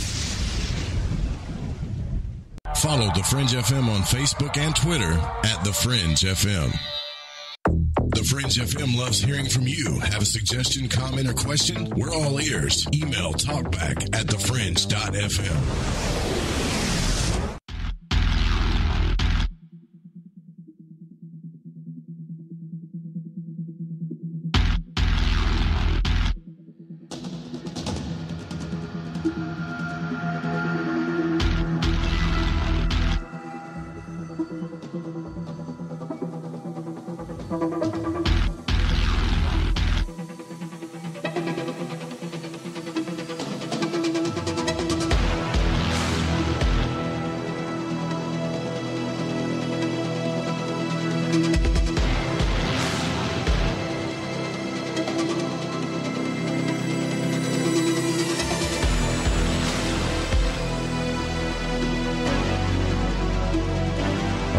We're back with Preston Dennett.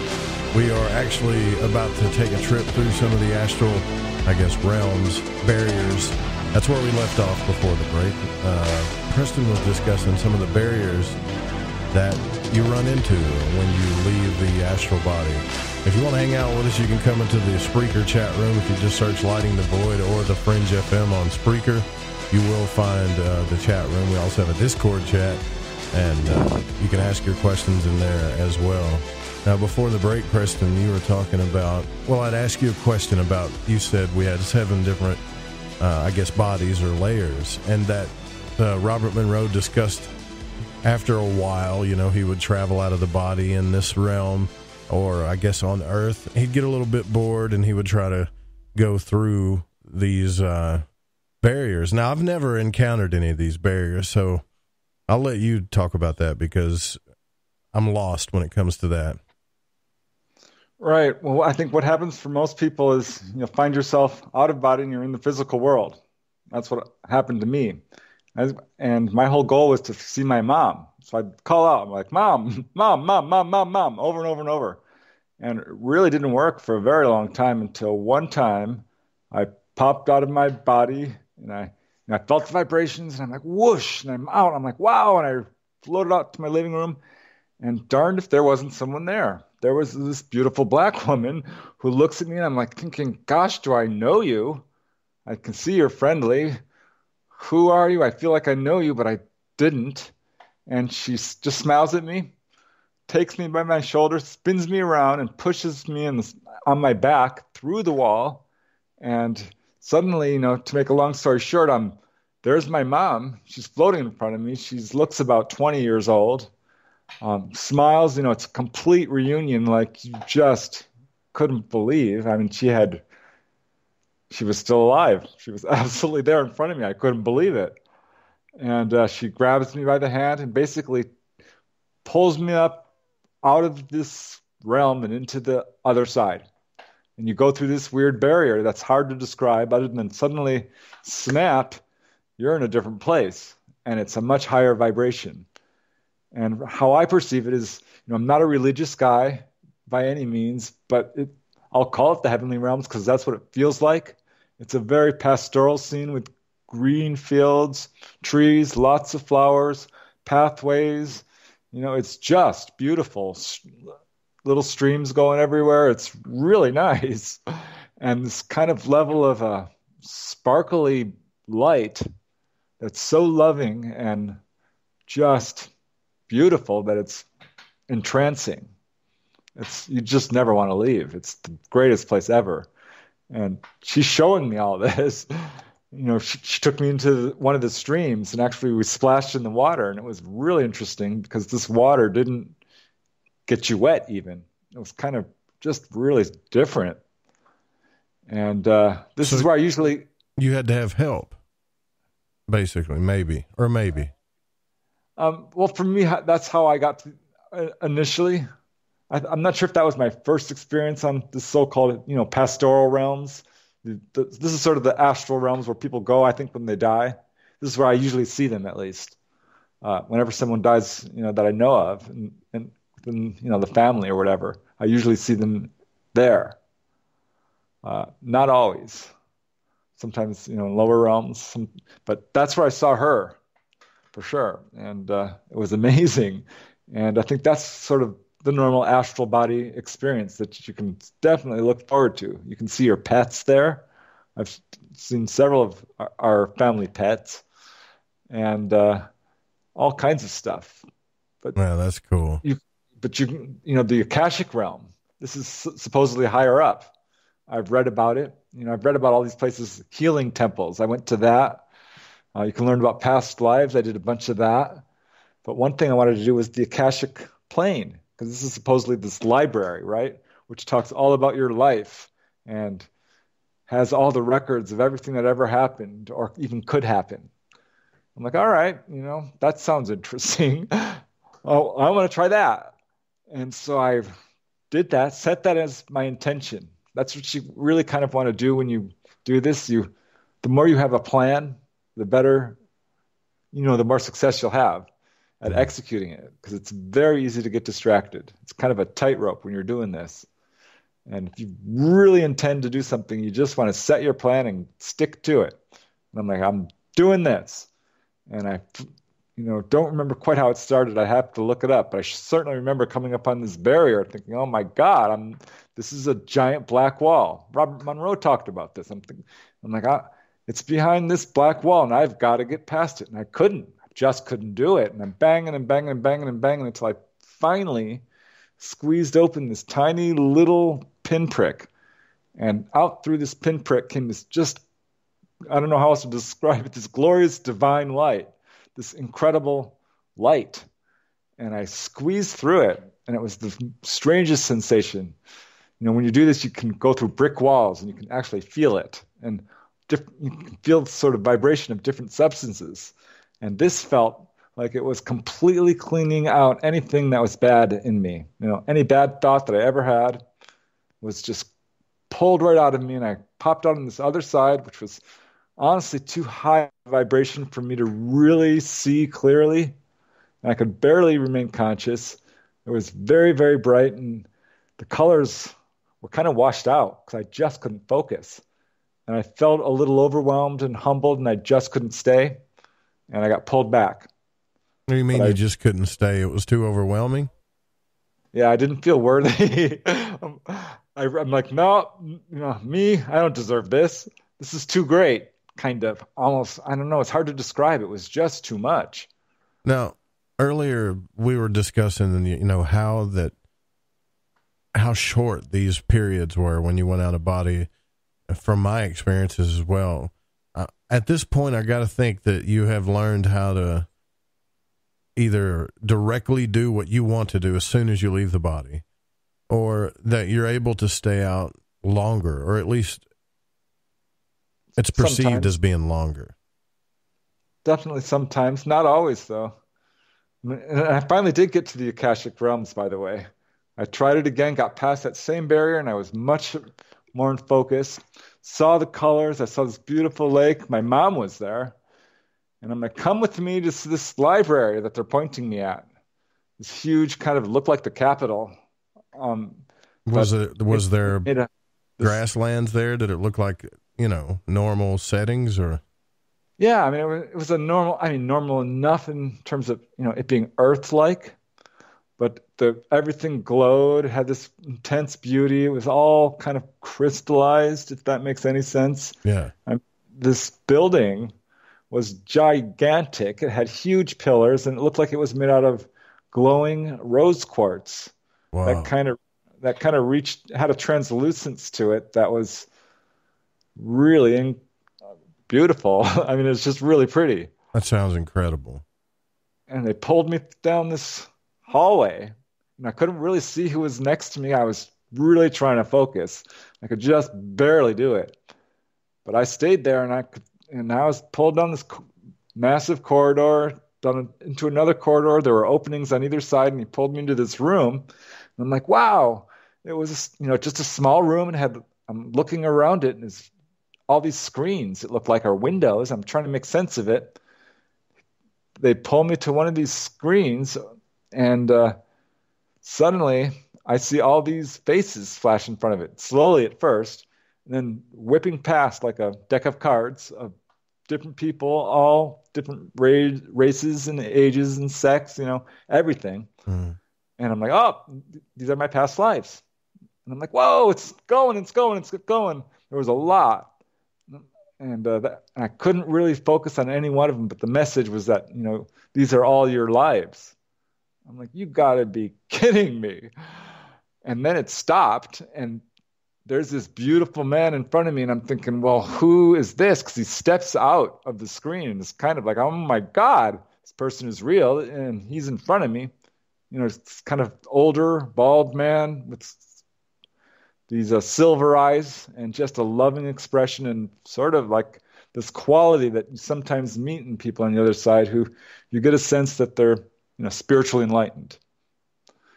And I'm looking at him and I got this feeling like, oh my God, this is the future me. Oh my God. And that was too much. I kind of just fell to my knees and I'm like, oh, a little weepy, I guess. But wow, I mean, that was one of the best experiences I've ever had, really, out of body. You say you felt weepy. You saw, do you think that was your absolute higher self? I was thinking that was a future version of me. I'm not going to say absolute, but just seeing his expression and feeling that connection and then thinking, oh my God, what if this is what I think it is? And when you went to this library, were there lots of people there? Yeah, there were, and I couldn't really see them. Again, I was like in a weird state that's hard to describe. I'm like in and out a little bit. I'm like, I'm not letting go.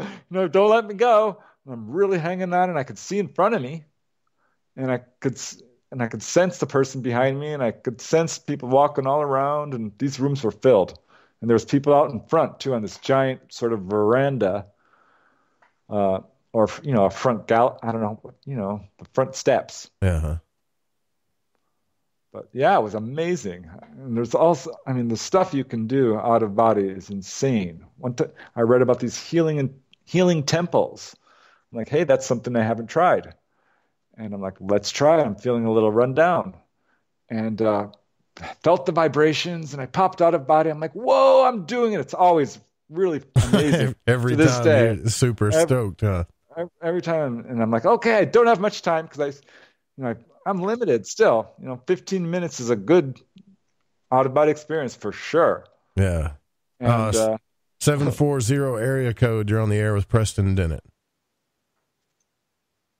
Hello. Can you hear me? Yeah, I can hear you. Who are we speaking with? All right. My name's Mike. Hi, Joe, Mike. I've been listening to your show for quite a while, and I respect your thoughts, and you're a pretty truthful guy. And this guy we're listening to now, I want you to ask him if there's any way that he can back up or prove that he can do what he's saying he's doing. And I'll take my answer off the air. All right. Thanks for your call, Mike. Good question. Yeah, man. Yeah, it is. And I appreciate the question. That was kind of what I was obsessed with initially. I'm like, how do I know this is not even a dream? This could very well be a dream. I'm probably making this all up. That's what I'm thinking. Well, I got to be honest with you. When the first time I heard Robert Monroe talking about this stuff, I was like, there's no way in hell this is real. No way. Right. Right. And it's disconcerting. You're like, and so I had a hard time with it initially. Finally, I was able to prove it to myself. I've never been able to prove it to anyone else. Really, I've been able to, do precognition in front of people a few times. I would, always call my sister-in-law when I had one of these, quote, dreams that I just knew was going to happen. And she's able to verify that. But in terms of I've tried to appear as an apparition in front of people, couldn't do it. I think the situation here, as far as what Mike is asking, it would be very hard to prove this to anybody unless it happens to you. If my word means anything to any of you, I can tell you that as far as leaving the body in this area, watching myself sleep, flying around, knowing that I'm not in a dream and touching things and stuff, I've done that. And when I did it, you've heard Preston say, whoa, he's not really expressing just how amazing this is when it happens, because you don't believe it until it happens. And that's the one thing that I wanted to do. Like Alex Exum is another host on this network, and I talked to him about it, and it intrigued him. And it's the one thing, Preston, I wish I could do is guide somebody into doing this that would never, a super skeptic, I don't care if they're atheist, whatever, and get them to do this. It would change everything, Yeah, you don't need to believe in it to try it. If you just try it, then you'll know that the best way is to actually do it yourself. I finally was able to prove to myself by visiting. I was out of body. I'm like, holy cow, look at this. I've never been here. This looks unusual. There's dirt here and this huge mound. I see trash. And I'm looking at this whole scene, which is, not too far from my house, but not in a place that's certainly visible or I've ever been to. And so I finally like, well, I went there physically, and there it was, just like I saw. There were a few tiny, minor variations. It wasn't perfectly aligned, but it was enough to like, wow, that's definitely where I just was. So I proved it to myself, but as far as proving to anyone else, other people have been able to do it. I haven't been that good at it. And I always get pulled to the other side where, all the fun is. Well, we talked about this on the show before.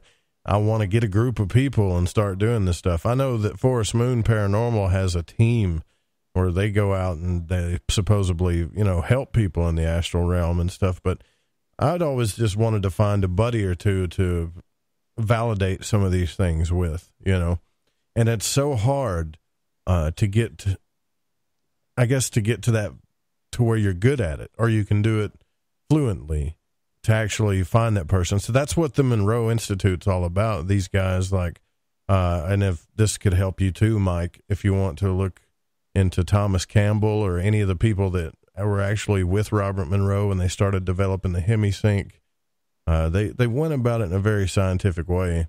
But at the end of the day, there's no way to prove a lot of this to anybody without them actually trying it and attempting it. I don't think there's a way. Is there a way we could prove it? I can't think of any other way without somebody actually doing it. Well, you can go to where someone is and look at them and kind of spy on them and then come back and say, I saw you and this is what you were doing. Yeah. Which people have done. I've not done that successfully in a way that, I feel would be convincing. Certainly I've tried though, and have visited people a number of times, and often, you'll see people who are out of body and they don't remember it. And I've had arguments with, most of my siblings, trying to get them to remember while they're out of body, and they don't remember. Yeah. So I've tried various methods of doing this. Well, you remember when Robert did that? He would talk to people and they would say to him, oh yeah, I'm going to remember this. And they never would. So he finally had to pinch a lady. So when he came back, he would actually see the pinch mark on her because he knew that she would forget. Even if she promised, she would remember, Right. I remember that. Really wild, man. Here's a question from Moonlit. He said, in the Spreaker chat, he said, how will I appear to others, Preston? For instance, if Elvis were still alive and with me in my group and he astral traveled, how would he appear to others? Would he be the old man Elvis like he is here in his evening robe with the fuzzy slippers and reading glasses? Or would he be the hip young Elvis in the tight pants, black slick black hair, and hip shirt? Or fat Elvis busting out of a jumpsuit? It's funny. There's a huge variation of clothes on the astral plane. People appear as they want to appear. Generally, it's young. I got real into this because I'm thinking, well, I'm doing this all the time. What do I look like? I never even examined how I was dressed. I basically sleep in my underwear. I'm thinking, going around there in my underwear.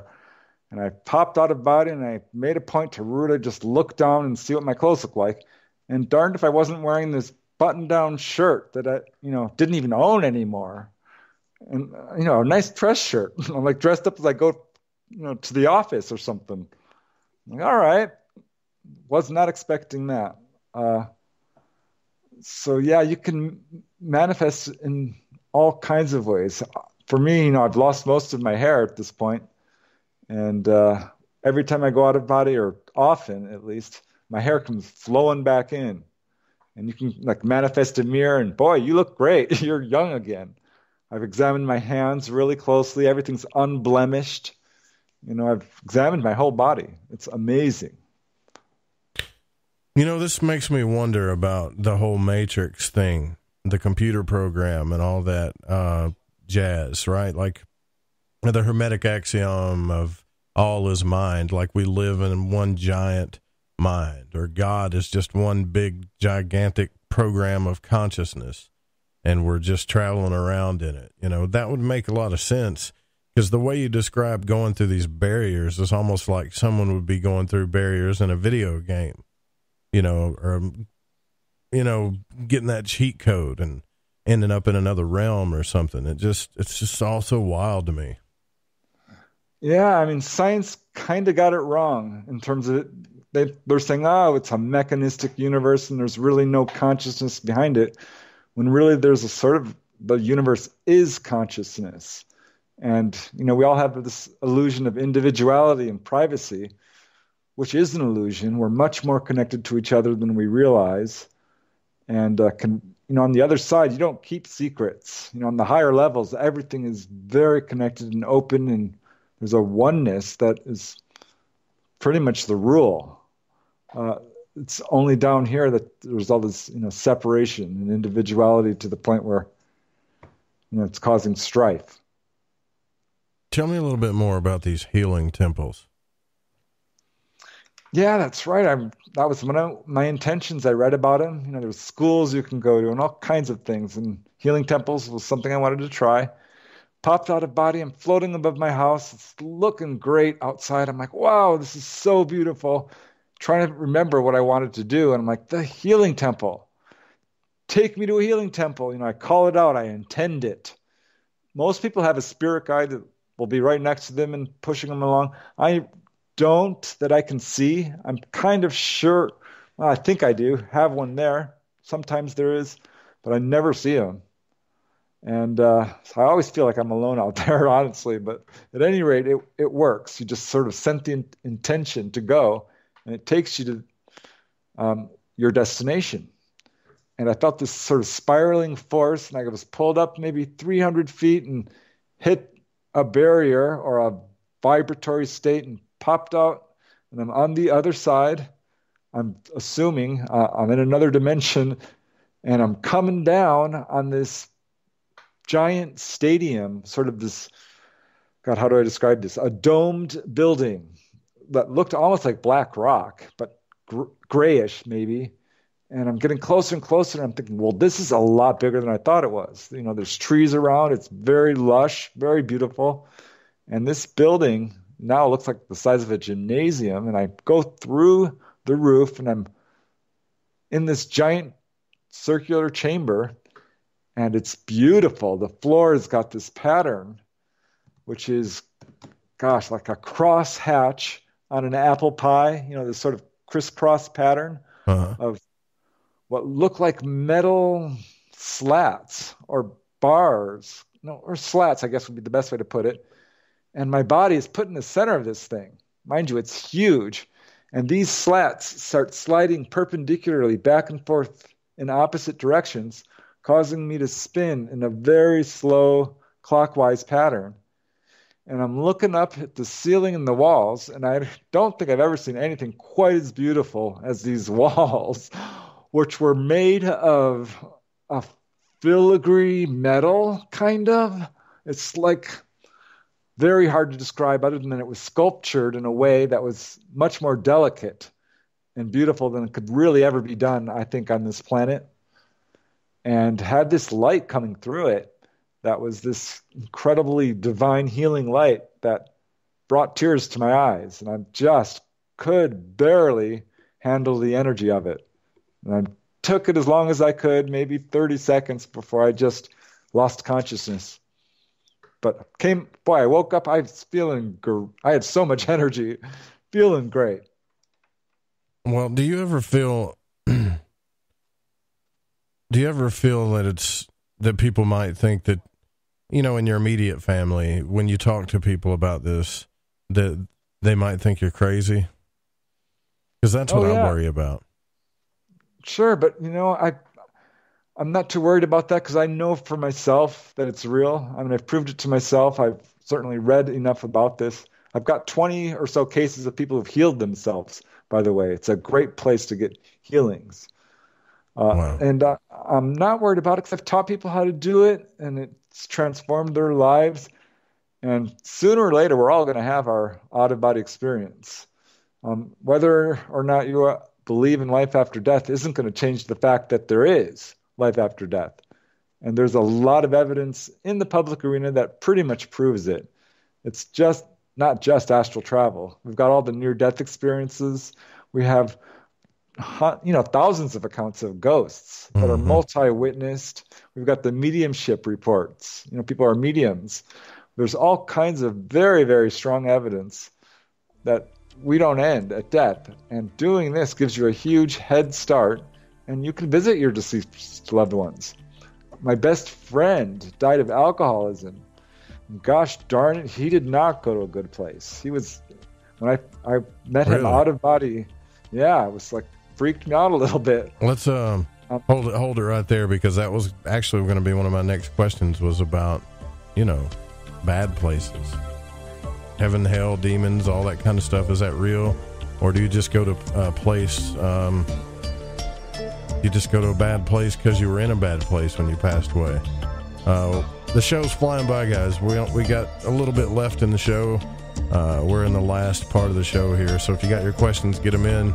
1-800-588-0335 is the call-in number, or you can join us in the Spreaker chat or text in at 501-777-5631. I'm Joe Root. This is Lighting the Void. Stick around.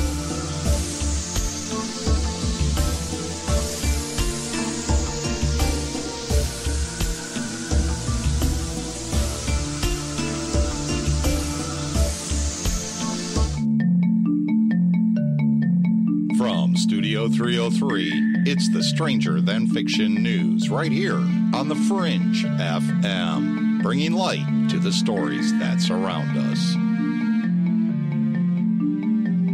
Brace yourself, because a star in our galaxy is set to explode in one of the most energetic events in the universe. An international team of astronomers led by Joe Callahan from the Netherlands Institute for Radio Astronomy recently discovered a pair of hot luminous stars about 8,000 light years from Earth, and one is teetering on the edge of a supernova. The team predicts that this will produce a gamma-ray burst, making the star the first known candidate for such an event found in the Milky Way. This story was published at cosmosmagazine.com. And colliding galaxy clusters look like the starship Enterprise. Is that the USS Enterprise blurring as it makes its jump to warp speed? Well, no, but a new photo of the galaxy cluster, Abell 1033, certainly does call the famous Star Trek starship to mind. The image, which was released Thursday, November 15th, is a composite that combines observations in optical light as well as X-ray and radio wavelengths. The later two, which is represented by colors blue and purple, respectively look like the USS Enterprise Evolution, the many faces of Star Trek's favorite starship. You can see the photo and the rest of the article at space.com. And a man from Wisconsin claims he saw an unidentified creature he believed looked like a pterodactyl. An anonymous man said that he and his father were driving home last August at about 2 p.m. when they came upon the creature. The eyewitness says the animal was approximately 6 feet tall, and it had skin instead of feathers on its wings. Like a bat, he said. It looked like a pterodactyl or some kind of angel. He added that he was not able to gather video evidence, but that there could be other eyewitnesses. This story was posted at cryptozoologynews.com. And time for this edition's fun fact. Running amok is actually a medically recognized mental condition. And that wraps it up for another edition of the Stranger Than Fiction News right here on the Fringe FM. I'm Vance Nesbitt, anchor and news sorcerer.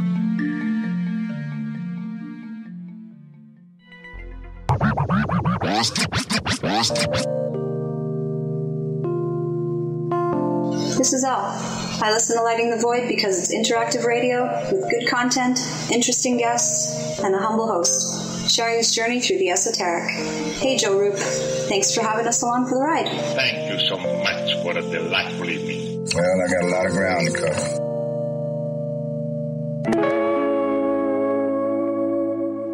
Follow The Fringe FM on Facebook and Twitter at The Fringe FM. Hi, this is Aaron Hunter, host of Real Paranormal Activity, the podcast where we tell real paranormal experiences of people from around the world. And we also conduct interviews with authors, investigators, psychics, and mediums. Real people, real stories, real fear. Thursdays at 6 p.m. Pacific, 9 p.m. Eastern on The Fringe FM. See you then. Hey, Fringe FM listeners. Did you know that when you're on the road with limited data or no Wi-Fi available, you can still listen to every minute of the Fringe FM by calling 701-719-3971. No smartphone, app, or internet needed. Saves your data plan and no extra cost if you have unlimited minutes. Call 701-719-3971. That's 701-719-3971. Listen to the Fringe FM on any phone, anytime, anywhere.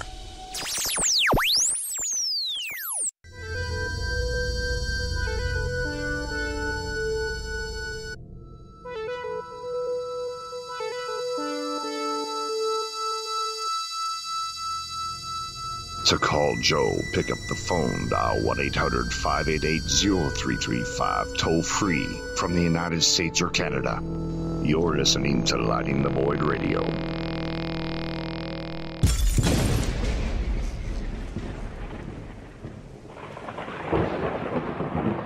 So one of the things that I worry about, Preston, from Robert Monroe's books in the astral realm, is that he talked about how people would take their addictions and whatever state of mind they were in when they passed or when they passed away, that they would sometimes be stuck.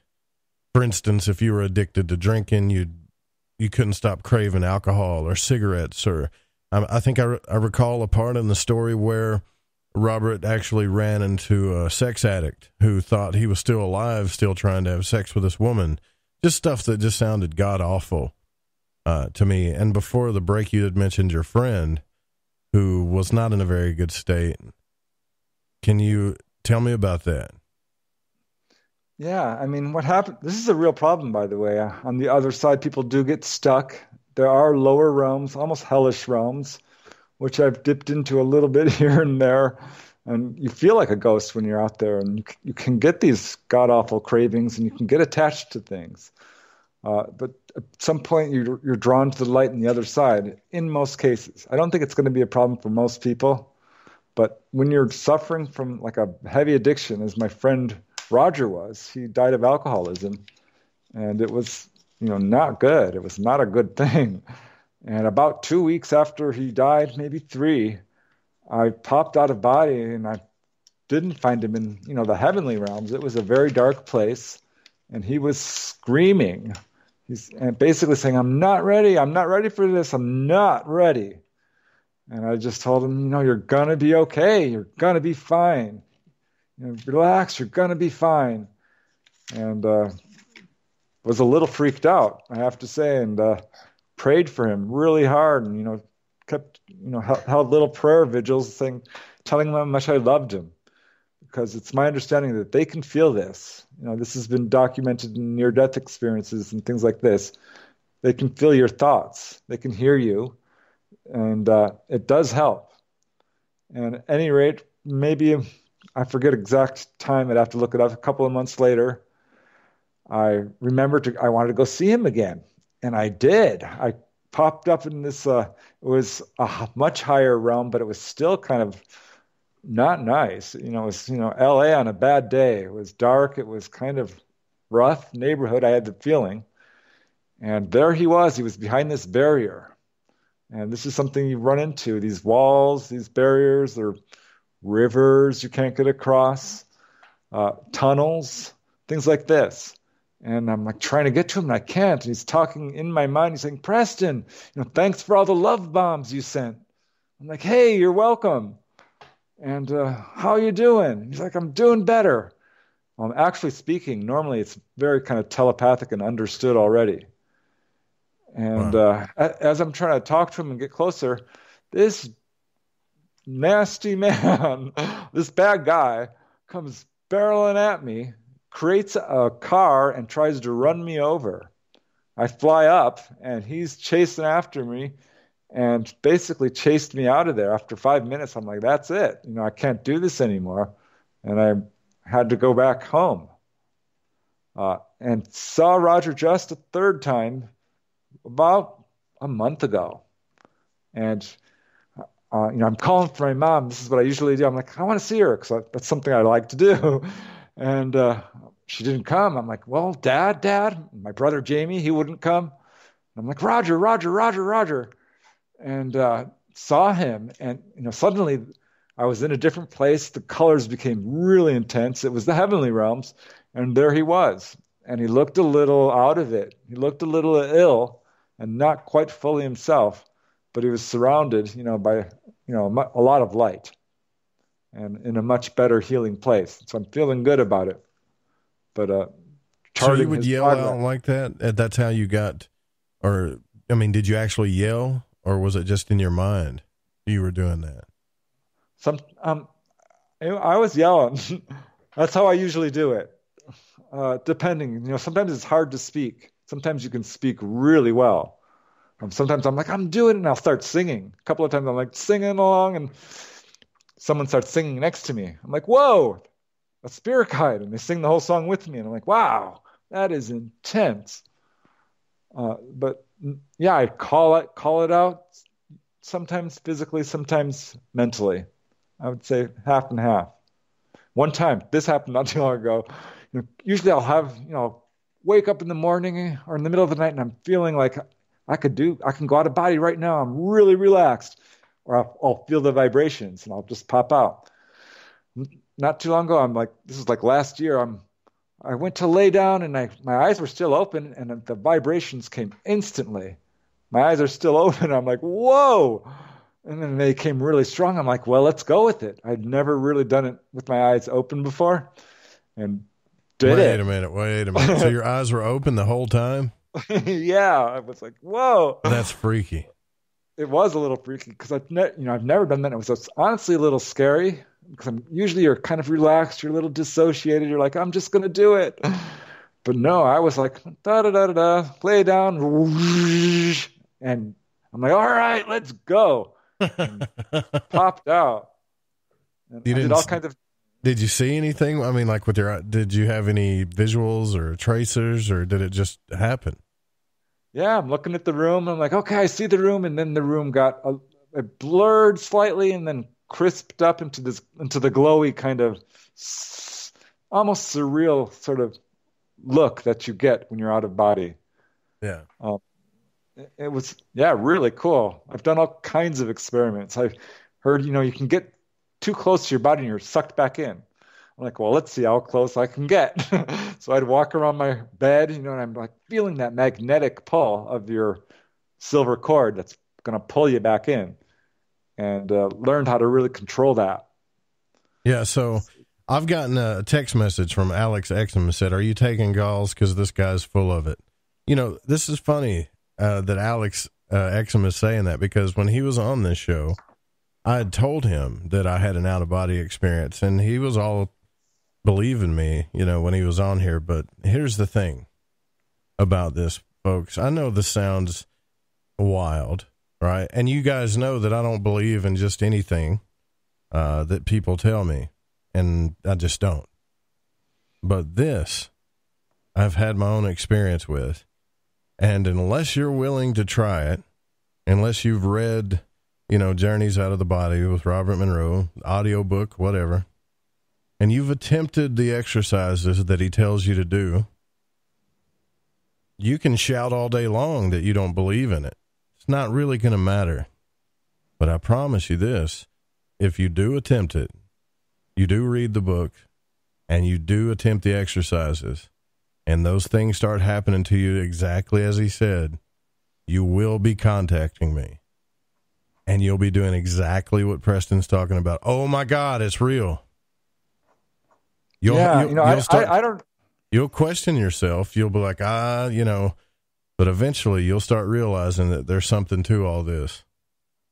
Or you can just stay in your own little place and just keep shouting BS and never really test it out for yourself. Yeah. I mean, I totally agree. I don't expect people to believe all of this stuff I'm saying. Yeah, it's wild. I'm absolutely sincere about it. And, if you read the other people's books, I mean, you'll see a lot of the same sort of stuff they're describing. But yeah, do it for yourself. That would be my total recommendation. It's so much fun. It's not hard to do. Anyone can do it. And boy, then you'll believe, because it's that first time that you actually do it, you're like, wow, there is life after death. Just then and there, you know it. And that alone is so worth it. It's so worth it. But visiting your deceased loved ones, oh my God. Flying around, it's incredible. All the stuff you can do. And geez, there's just no reason not to try it, at least. Yeah, that's right. Joe just said, put up or shut up, translated by Moonlit. Yeah. Being a skeptic is a healthy thing, but it's, I don't get mad at it because I totally understand. When I think it wasn't until like chapter 7 where I started actually considering that what Robert Monroe was saying might be real. The way he was describing things, I was like, either this guy is a really good storyteller or this really happened to the guy. And keep in mind, Robert Monroe was not a spiritual guy. He was already rich. He didn't have to sell anything, nothing. These things just started happening to him, and he built an entire institute that's still there to this day around the subject matter. And we've had some people on this show, Thomas Campbell, a NASA physicist who many people you can challenge him intellectually, spiritually all day long, and he can tell you to put up or shut up too. But until you go down this road, there's no convincing you. You have to try it for yourself. And see, that's different. We've had people come on the show that say that they're psychics or magicians or that they've been abducted by aliens, and you can't really prove that either. But you also can't say, well, until you've tried it, you won't believe in it. Because you can't really try some of this stuff. But this you can. You can do it properly. You can do it the way that they tell you to do it, and you can try it. And I know some of you are on the edge because that's how I was. You want to believe that it's real, but you're afraid. And I would challenge you to go ahead and try it. Because that's how I was. I was a little scared when this stuff started happening to me, to be honest with you, Preston. Yeah, in the beginning it is scary, but then it gets really fun. And some people have been able to, Robert Monroe, they was able to conduct all kinds of scientific experiments in a laboratory setting and appear as an apparition to people. Sylvan Muldoon was able to appear as an apparition to people. Some people can do this and absolutely prove it. It's not always, sometimes things are easier said than done. I still have trouble, maintaining consciousness at times, or seeing, or even doing it. It's very easy to get caught up in the day and the stresses of everyday life. Yeah, exactly. I hope this is who I think. Is this Sammy? Yes. How are you? Did you sneak away from work again? Or are you sneaking away? Yes, I'm on a break. Well, what's on your mind? Well, I wanted to call. I think skepticism, of course, is healthy.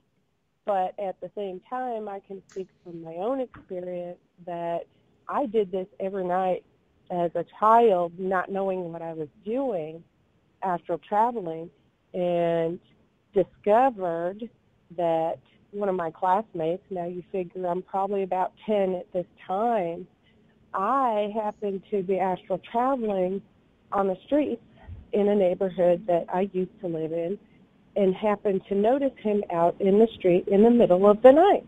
And it was during the school week. And so we weren't really friendly as far as being buddies or anything at that point in time. And I went to school, and it didn't dawn upon me about if I brought this up, or I asked him how would I explain it. So I just said to him, hey, what were you doing out on, and I gave the name of the street and exactly what house he was in front of, and he had one of his little buddies with him, and I said, what were you doing out there in the middle of the night? And he said, I didn't see you. How did you see me? Like, when did you see me? And that's when I told him what street and what house. He said, well, I didn't see you. And I said, well, what were you doing out there? And I found out he'd been thrown out of his own house. His mom threw him out on the street. Here we are, 10 years old. And that right there is my proof for me that I really was astral traveling. When I got older, I realized what it was, and that's when it started making sense to me what was going on with me. Yeah, Wow. so that validated it for you. And, you know, I think if you go around and ask a lot of people, just out of the blue, your friends and family and whoever, and just say, hey, have you ever had a dream or thought you were dreaming about something that might have actually happened? Because I used to ask people at work about this, and I had a friend named Gavin who said, you know what? I actually did do that one time. His friends were getting beer out of the back of a Lincoln, and they were staying at a hotel room, and he was asleep in the hotel room, and they came up to the hotel room and said, hey, we got you something. He goes, yeah, I know, it's a 12-pack of Corona. And they were like, how'd you know that? And he told me that he was too afraid to tell him that he was floating around out there and he saw him because he thought it was just a coincidence. Yep. Isn't that weird? Yep. Well, it never dawned on me when he asked me, well, you know, when did you see me? I didn't see you. It just didn't dawn on me in my mind at that time that I would have to explain myself. And I was like, I saw you. And that's all I said. And I left it at that. But as I got older, because I was trying to figure this all out, what was going on with me, I don't know why I did it. I think I had guides out there that gave me a hall pass, basically, with the protection or something, because till I got older, I was safe. I could do what I wanted, and I flew around all the time. I mean, just all the time. It was the most wonderful feeling I ever felt in my life. Yeah, that's but so if cool. somebody has that skepticism and they want to know for themselves, you have to try. You just got to try. And Just like for Preston you. said, believe me, I totally understand why anybody would think that this is crazy, you know? It's not hard to, it's just like somebody saying the tooth fairy's real. That's what this kind of sounds like in a way, until, you know, you attempt it. But yeah, Sammy, thanks for calling. I appreciate that. Have a good night. You too. Don't work too hard. Bye-bye. Sammy, so... Yeah, I totally forgot about that, Preston, that I had friends at work, because I used to, when I worked for Verizon at the call center, I used to talk about this stuff nonstop, because that's when it was happening to me. You know, this was one of the biggest reasons why I started this whole show to begin with, was because these things were happening to me. And some of my friends up there would talk about certain things that happened to them that they're like, yeah, you know what? I remember this time. And they never really thought about it until I started bringing that up to them. Right. I mean, that's the problem. I mean, this stuff is absolutely as safe as sleeping. There's no danger of, you know, getting possessed or anything like that. The silver cord will always pull you back. The only real warning I would give is that Doves gives you a huge psychic boost.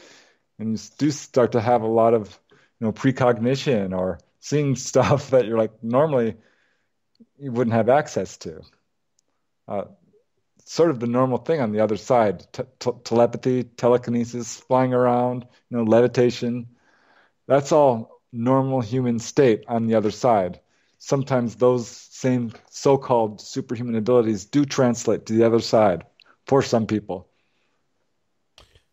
You know what? And speaking of that, I'll do you one better. For anybody that's skeptical about this, you can email me at contact@lightingthevoid.com, and I will send you my copy of the audio of Robert Monroe's first exercises.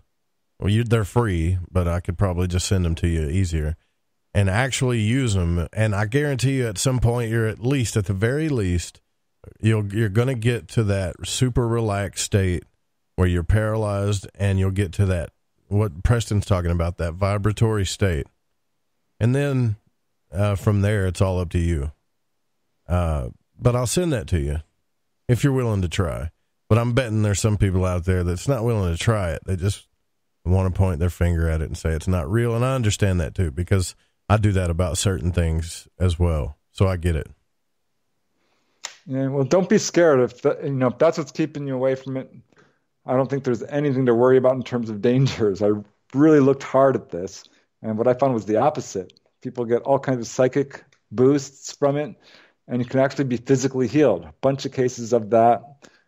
Visiting deceased loved ones is always amazing. Flying around, it just feels great. It's so much fun. Yeah, that's the only thing that I never got to do, though, was I fly around. I did that, but I never could just, like I told you before, I never got out of my yard.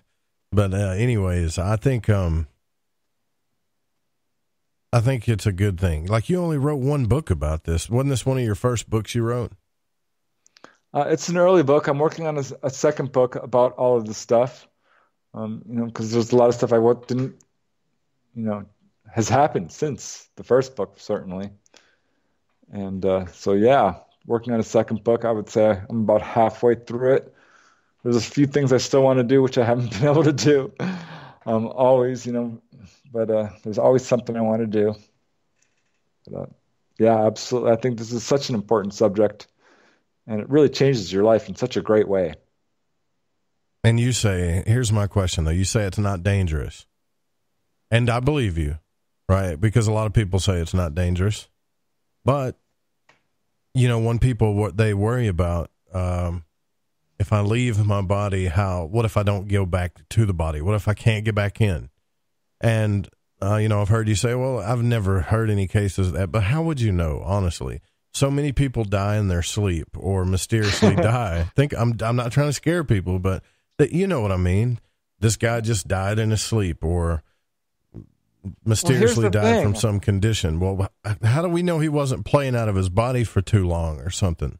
I mean, just go ahead and try. See if you can do it. I mean, good luck if you can stay out. I mean, all the power to you.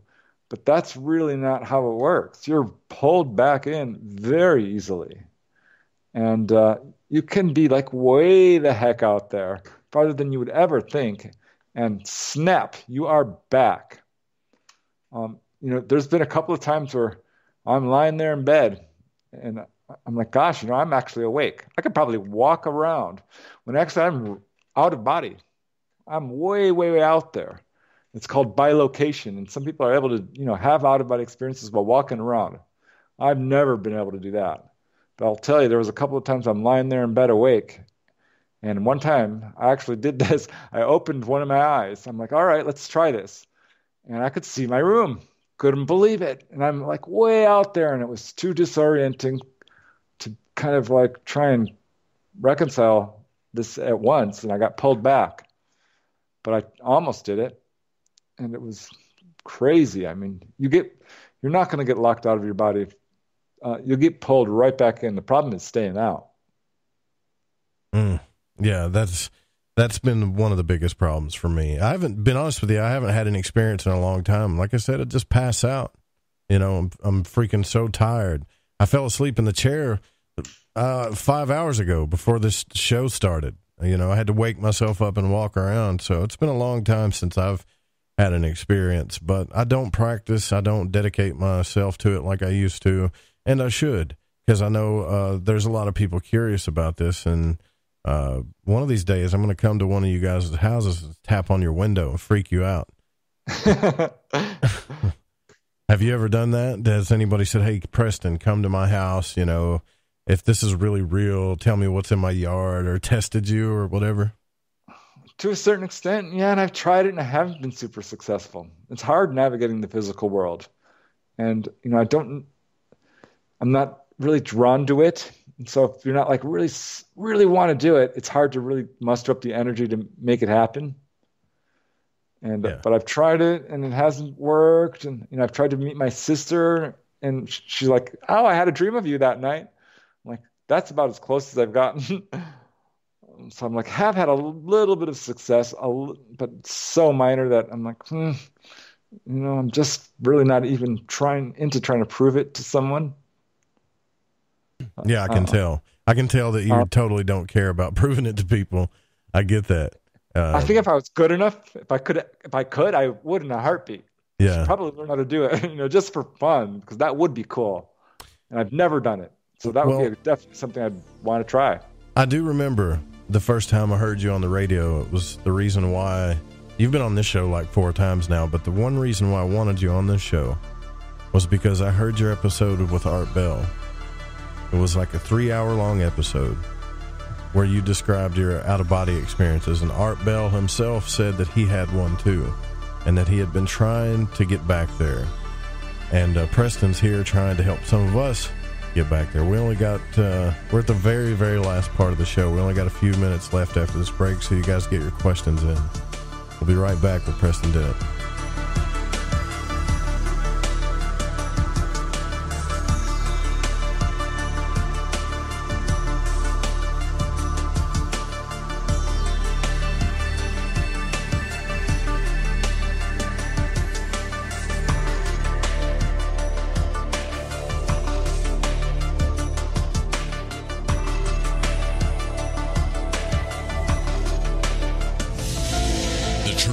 Out there. There's something out here. And so are we. KTOK Digital Broadcasting, The Fringe FM. You're listening to Lighting the Void Radio. Hello, this is Vance Nesbitt. Take the time to expand your mind by listening to Lighting the Void with Joe Roop right here on The Fringe FM.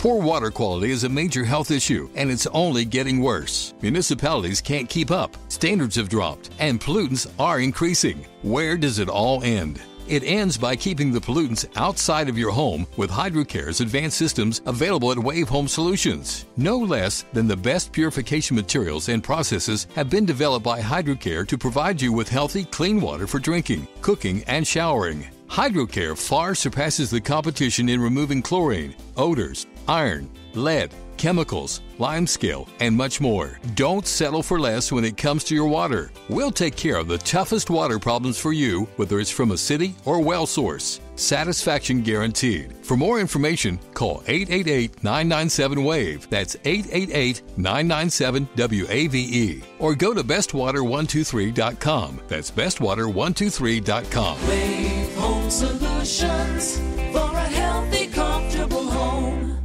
So, you love talk radio? Then you'll love TalkStreamLive.com. TalkStream Live is always on, 24/7, with the best streaming talk shows. Find your favorite talkers and discover some new ones. It's free, readily available online or on mobile with any smartphone or tablet. Finding your favorite talk shows all in one place has gotten a whole lot easier. Just go to TalkStreamLive.com. Be sure to download the free apps from Google Play or the iTunes App Store.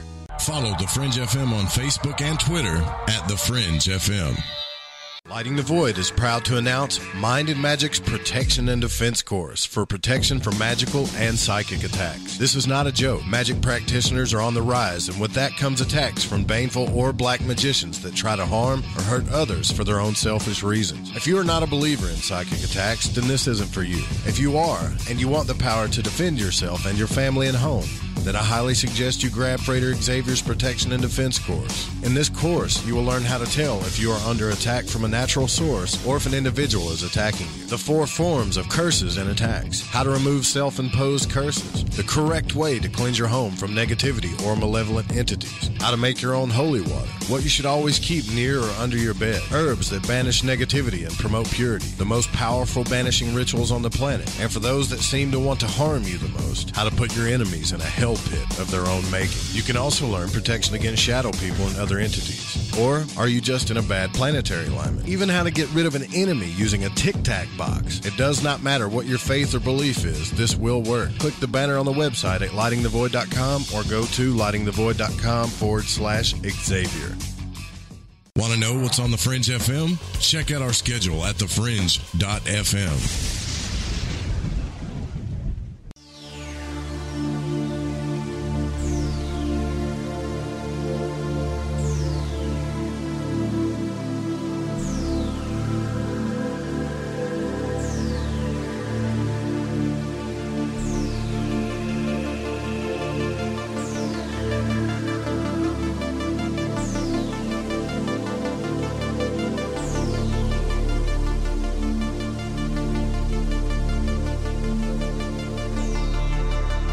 talking about the out-of-body experience, one of our favorite subjects on Lighting the Void, with one of our favorite people, Preston Dennett. The website is prestondennett.weebly.com, right? Is it prestondennett.weebly.com or .net? I keep forgetting, Preston.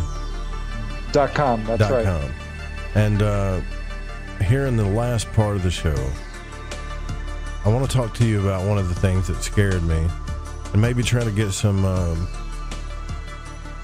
some clarity on the subject. A few times with the experience that I had, I saw these, you remember me telling you about these shadowy, Rorschach-looking blob things, right? Do you remember me telling you about that, Preston, before I go on? No, I don't think so. Well, one time I did. I tried to come out of my body, and I had these, I guess you could say, black, shadowy blob type. They look like Rorschach symbols. That, you know what I'm talking about on those cars. They were just blob, shadowy figures, and they kind of shoved me back in. And I think that was one of the last times or last experiences I had that really freaked me out. And I've heard you talk about, some things grabbing your leg. I've heard you talk about some of these beings saying mean and awful, nasty things. I even remember reading in Robert Monroe's book where he discussed how he had gotten to a tussle with a being in the astral realm so much that it scared him to the point of begging and praying. And he wasn't a religious person, but that's how scared he was. He was praying to God and Jesus for help. And the beings in that realm actually said, laughed at him and said, listen to him, praying to his God, right? So, I'm not trying to freak people out, but there are some, I guess you could say, malevolent type beings in these realms, right? Well, yeah, certainly. I mean, that can happen. I think for most people that probably won't. Most people are instantly pulled to the other side when they die, certainly. And when you have an out-of-body experience, it's sort of like attracts like to a certain extent. You want to get to the other side, you sort of fly straight up as fast as you can, you visualize it, and poof, you're through. Sometimes you'll go through these shadowy realms, and it takes a little while to get there, or you hit a barrier. There's been one time it was a little disconcerting. This happened, I don't think this is in the book, certainly. Well, but I popped out of body and I'm exploring through the house, just walking through the house, not really having any plan. I really had no agenda. And I walked through the front door and I looked out on the street there, and there was these three guys. And I knew instantly these were real people, and they were dead, and they were not nice people. And they saw me, we caught each other's gaze, and they made a beeline right for my door. Whoa. And it freaked me out. I've heard you, just send them love, send them a beam of love. And, they won't come closer to you. I'm like, well, you know what? I'm not going to do that. I'm just leaving. And I went right back into my body as fast as I could, because I just didn't want to confront them. It was too scary. I'm going to say probably that's, this one of those, I don't want to say I was terrified, really. I'm like, I'm just leaving. I wasn't really even super scared because I knew I could just leave. But it was one of the most disconcerting times. Another time I'm flying along. I'm like, gosh, that looks like I'm trying to get to the other side, right? I'm like, just flying through these gray clouds. I'm like, gosh, this is one of those borders. It's taken a while. And I see something up ahead, like eyes. And I'm like, hey, that looks like a person. And I'm like, well, that's not a person. And I zoom right by it. It's a gray alien. I'm like, holy smokes. I'm like, whoa. Because it was looking at me, kind of tracked me as I went by it. And I'm like, so that freaked me out a little bit. I didn't feel anything malevolent from it. I just wasn't expecting it. And I got right up close to it. So I'm like, wow, what the heck was that? But, little things like that, I've kind of dipped down into the hellish realms a little bit, but it's too dark and screamy and just unpleasant that I can't really do it. So I just pretty much, I don't go there. or it doesn't happen. I never really believed in like hell or the hellish realms or whatever until I read Lon Milo Duquette's book where he talked about the astral. He had a book called The Astral Light, where he would, go out of the body and stuff. And of course, everybody knows Lon Milo Duquette, he's highly respected, but he did talk about lower realms and lower places, and he was taking somebody along with him. He had gotten that good to where he could take people with him, and he told this person that, if I remember correctly, I'm probably butchering this altogether, but he didn't want to go down there, hang out in that place too long. But the fact that it even exists bothers me, that there is a place that people can get trapped in. And it doesn't seem like, from what I've studied about it, that God sends them there. It almost seems like that they send themselves there, if that makes any sense. Yeah, and this turns up in near-death experiences. People sometimes see this sort of thing, and if you do out-of-body travel, at some point you're probably going to be recruited to sort of rescue souls. I read about it and finally like, hey, I want to try this, and had an experience with that. Because it's a problem. Apparently, yeah, people do get stuck in the lower realms, and they're just not willing to feel worthy of going any higher, or they're attached. They don't want to leave. They love their house, or they're hooked on drugs, or they want sex, or they love food even. They love a person. There's all kinds of reasons. A lot of people have no idea they're even dead. They're skeptics. They just don't believe it. And when they survive death, it doesn't even know them that this is what's happened. So there's all kinds of things that can leave people stuck. I don't know how huge of a problem it is, but apparently it is a problem. And it pops up in most of the major books on the subject. Right. I didn't believe that either. And when I first heard about it, until I got caught in a false awakening that kept happening.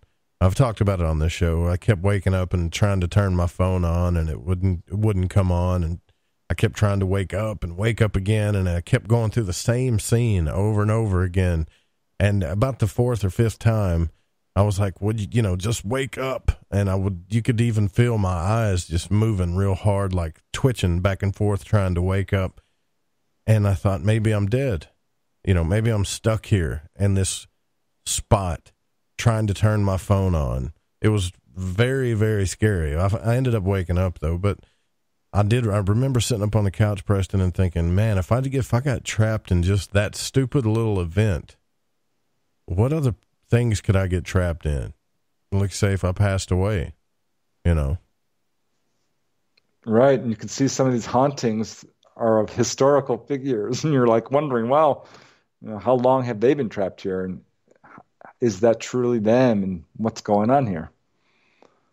So, yeah, I know it's a problem. I don't know the extent of it, but it's certainly lots of social work available on the other side, so to speak.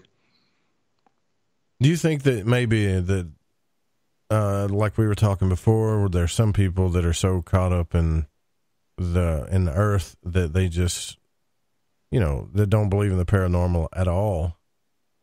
And if, they pass away, they'll have a harder time accepting these things than you. Do you think that there is a readiness? Some people are ready, and they can, when they die, they'll be able to handle it better because they've had these spiritual experiences or out-of-body experiences. Do you think that factors in at all? Just your opinion. Oh, yeah, absolutely. People who have near-death experiences, they feel like they have no fear of death, and a lot of them have continuous out-of-body experiences. I think if you do astral travel, you start to realize like you've got a leg up. You're going to be able to do all kinds of things when your final time comes, and you're not going to have a problem with it. I don't think most people are going to have a problem if they've even heard of, the other side or ghosts or anything like this. People who are extremely closed-minded or regimented in their thinking are probably the ones who have problems with this. Or the super religious. You remember in Robert's book where he would go up to these people and try to help them, and they thought he was the devil and that they'd went to hell, Right. That was crazy. I laughed at first, and then I felt sorry for him. I was like, man, what if they really feel like, what if they really think they're in hell? That's a trip. It is. The world's a crazy place. And this is why this subject is, I think, really important, because it does raise your awareness. And you do, have a lot of really wonderful experiences because of it. But your actual raising of your awareness, geez, I mean, it's hard to describe how much it changes you mentally in a good way. I think the thing that throws me off and throws a lot of people off on the subject matter, Preston, is that when we go to sleep at night, or when we go unconscious, or when we have surgery and they put us down, there's nothing but, to us, there's nothing but blackness. There's nothing, especially when you have surgery, right? Most of us have had surgery. You get put down. Next thing you know, you wake up and hours have gone by. It feels like, you just went to sleep, and you don't, it really doesn't make sense. So those moments are the ones that make me doubt. Even though I've already had an experience like you, and I know I had it, just the fact that I've had some experiences where I've went totally unconscious and there was nothing makes me still wonder. I still have doubts, if that makes any sense. It makes me still wonder if it was all in my mind, then my mind is an incredible thing because it was realer than this. But I still have my doubts. Do you still have any doubts about this stuff? Well, yes and no. I woid say I know it's real. But I do get longings, and I'm like, gosh, I haven't had a good out of body in a while. I've got to do this. I'm really feeling like I need that sort of thing. Mm-hmm. But as far as no, I just have had too much. When someone dies, I'm like terribly upset. Yeah, but at the same time, I'm like, geez, I know where they are. I bet I know what they're doing. I'm going to look for them. And so it's kind of a different experience than it used to be when my mom died, for sure, which was real hard. And yeah, I bet. Now there's not that it's not hard, but there's a little bit of that blow is softened. I would put it that way. Yeah, I know in your book you described that you found out that your mother had passed away via phone call. And that's got to be hard, and that you kind of wondered why nobody talks about death. And when your mother passed away, that you finally realized why people don't really want to talk about it. They think about it in the back of their mind, but it's not something they want to talk about. And it might not be so much because they're afraid of it, because when you lose somebody, it's really damn hard, Yeah, it really is. And the problem is we all lose somebody at some point. Pretty much everyone on Earth has to go through this incredible loss. It's part of the whole Earth lesson. Robert Monroe talked about how graduates of the Earth School were well respected because it's a tough school. And God, I got to agree, it's not easy. Do you think that we have a higher self, though? Like in the books of the Golden Dawn and the Rosicrucians, they talk about a holy guardian angel. In the Eastern books, they talk about your higher self, Paramattasatyas, Bodhisattvas, all these different levels of yourself. Robert Monroe talked about all these people that he met, like that he thought were guides that just helped him. But when you get into his third book, and I don't want to spoil anything, but he realized that those beings were other versions of himself or his higher self. Do you believe that we have a higher self, like an ultimate self? Yeah, start to really look into, you start having serious questions about what identity is and individuality, because you start learning about past lives, and you're like, well, geez, what is this? Is this self? Who is this? How is this connected to me? And it's very strange. I've tried to see my higher self. I'll call out, take me to my higher self. And it's had some unusual results that I don't understand. I mean, once I was taken to see this lady, and I'm looking at her like, well, who are you? Are you are my higher self? Another you were a time, female? No, she was. Well, yeah, I guess me. Yeah. Okay. This lady, yeah, I'm like, huh, and I'm like, well, this doesn't seem right. And another time, I'm like, take me to your higher self, and I'm in this hallway, and I'm like, it's got to be behind this door, I guess. This is all that's here, and I whip it open, and it's a crowded room. There's all kinds of neat stuff, but I'm drawn to, my brother and my sister-in-law, who, are probably some of my closest of all my siblings, or were at that time, certainly. And I'm like, well, you guys, what are you doing here? They don't remember anything, of course, but I felt like it was really them. So one time I'm like, hey, well, let's try God. I want to see God himself. Why not? And I'm like, and I popped out of body. I'm there in my living room. I'm like, take me to see God. Right. And that's a good one.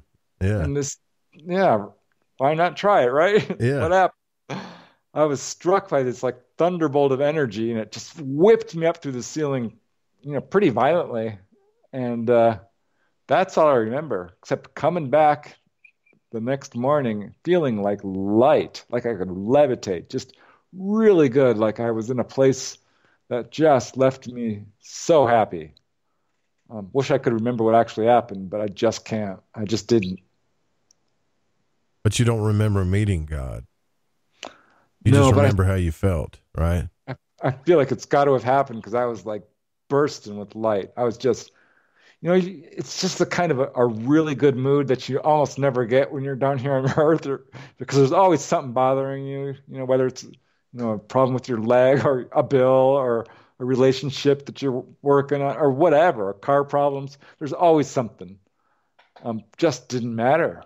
It didn't matter. This was a connection that I felt that, I often feel after coming back from a really good out-of-body experience, like what really matters is, loving each other, learning, experience, facing your fears, realizing your goals, and, sharing and just really having a good time with life. That's what really matters. Yeah, I often hear that the earth is slavery, right? And that life is a prison. And yet, based on a lot of the books I've read and the experiences I've had, that life is a gift. It's really just a perception thing, or that we just kind of make this our own prison. And things are tough, but it's how we deal with it, and I believe if everybody, another reason why I really want everyone to attempt this, especially people that are interested in it, skeptical about it, not sure, is because I think, based on Robert Monroe's third book, I think that if everyone realized that this was real, we actually could, and I know this sounds woo-woo or whatever, but we could change this place. You know what I mean? Oh, yeah. Love is the answer for sure. We could all come together. There would be no problems with, environment or economics or energy or all the, politics that's going on. There's no reason for it. We're all one. We're all together. We all really want the same things. There's enough for everybody. It's just a matter of, believing, I guess, in each other. I don't know. Well, the first thing it would do is, even though lots of people say they know where they're going to go when they die, the reasons a lot of people get salvation is because they're afraid of damnation, or they're afraid that they're not going to go anywhere when they die, or they pretend not to care, but in the back, way deep in their mind, they care. They just don't want to talk about it because it's not fun to talk about death.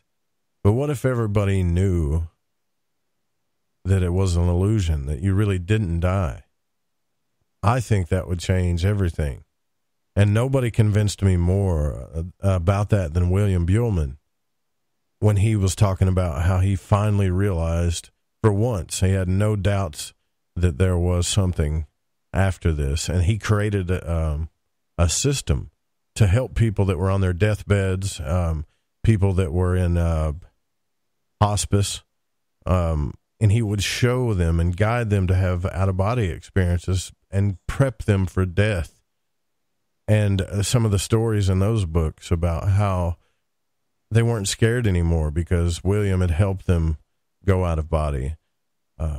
all the spiritual books, whether they're Buddhist books, Christian books, where you have apostles and prophets and whoever saying, they left their body or they saw this vision, but they don't know if they were out of their body or not, which inclines me to think that people were doing it way back then too. And not, at the very least, not to mention the whole reason why I created Lighting the Void was because of my experience. If anybody's got any doubts and you're thinking about it, I'll say this one last time, just like Preston says, get the books, try it, and then get back to me. There's nothing other to say than that, right? I couldn't agree more. I mean, just give it a try. Write down your dreams for a month. Really try to remember everything that's happening to you at night. There's no reason for you to lose consciousness for 8 hours. You can basically, add 1/3 to your lifespan and have all manners of really wonderful experiences by just becoming conscious of what you do at night. Do you know when the last time you had an out-of-body experience was, Preston? Just, a couple of days ago, I was telling you earlier, I think during one of the breaks, I was popped out of body and it slipped into a lucid dream. Oh, you saw the dragon? Yeah. It was, it was great. I'm like, out of body, I made it. But everything was a little cloudy and I'm like, clarity, raise awareness. And I pushed until I made it. Now it's here I am in my backyard, totally awake, but got distracted by something in the sky that came swooping down, and it was a darn dragon, which tried to bite my head off and scared the living daylights out of me, and was really weird because it was very vivid, and you're awake, so this is like hard to describe to people. They think, oh, it's a dream.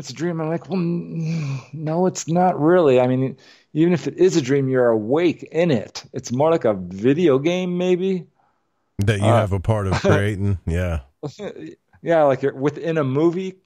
It feels utterly real. So you see these things happening to you and like, whoa, this is crazy. I have the out-of-body experiences pretty regularly, and it goes in kind of waves. I'll have none for a couple of months. Then there'll be a couple of months where I'm like, gosh, I'm having them, not nightly maybe, but like every weekend, and some really good ones. But generally speaking, just a couple per month maybe. Mm-hmm. Well, listen, that's, we got to get out of here, but thank you so much for finally doing this. I know we had talked about it for a while. I've talked to just about everybody in this field when it comes to the out-of-body experience, from scientists to authors, and we've been meaning to do it for a while, and we finally got to do it. Make sure that you go to PrestonDennett.weebly.com. Is there any other links you want to give out, Preston, before we get out of here? Nope, that's it. Or you can contact me on Facebook. I always love to hear from people, whether they've got a question, a comment, or a story they want to share. Always interested to hear from people. All right. Well, thanks so much for coming on the show again. I can't wait to have you back on when you get some more books coming out. Preston Dennett, everybody, check it out, PrestonDennett.weebly.com. And also check them out on social media. And thanks again, Preston. Hey, my pleasure. Anytime. We got to get out of here, guys. Don't forget, tomorrow night we're going to have on Costa Macrease. Via your request, we're going to talk about the People's Disclosure Movement and the CE5 events, the things known as CE5 events. I guess how to communicate with beings from other planets, possibly other realms. It's going to be a good one, so make sure you come tomorrow night. And this show was produced by the Fringe FM and cannot be rebroadcast or syndicated without written permission. And intro music was by Chronox. And, the Guitar Man was by Bundy. And other music was by Space Station. I can't think of them all. Kevin MacLeod. But we got to get out of here. We'll see you guys tomorrow night. Good night.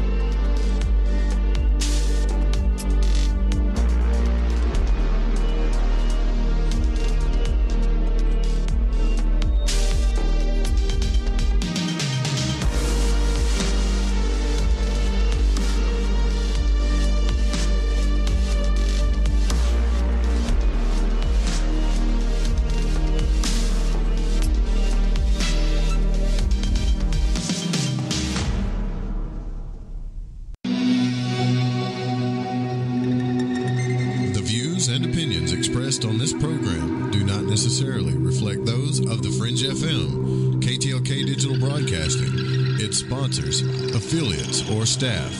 Listener discretion is advised.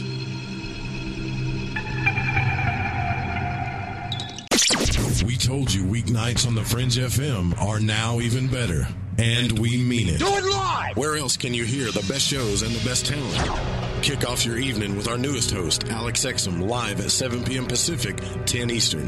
Hang out with me, Joe Roop, on Lighting the Void at 9 Pacific, midnight Eastern. Ryan Gable expands your mind on the secret teachings at midnight Pacific, 3 a.m. Eastern. We're bringing the heat every single night. Fire it up, the Fringe FM. Yahoy there. This is Gigi from Shift Happens.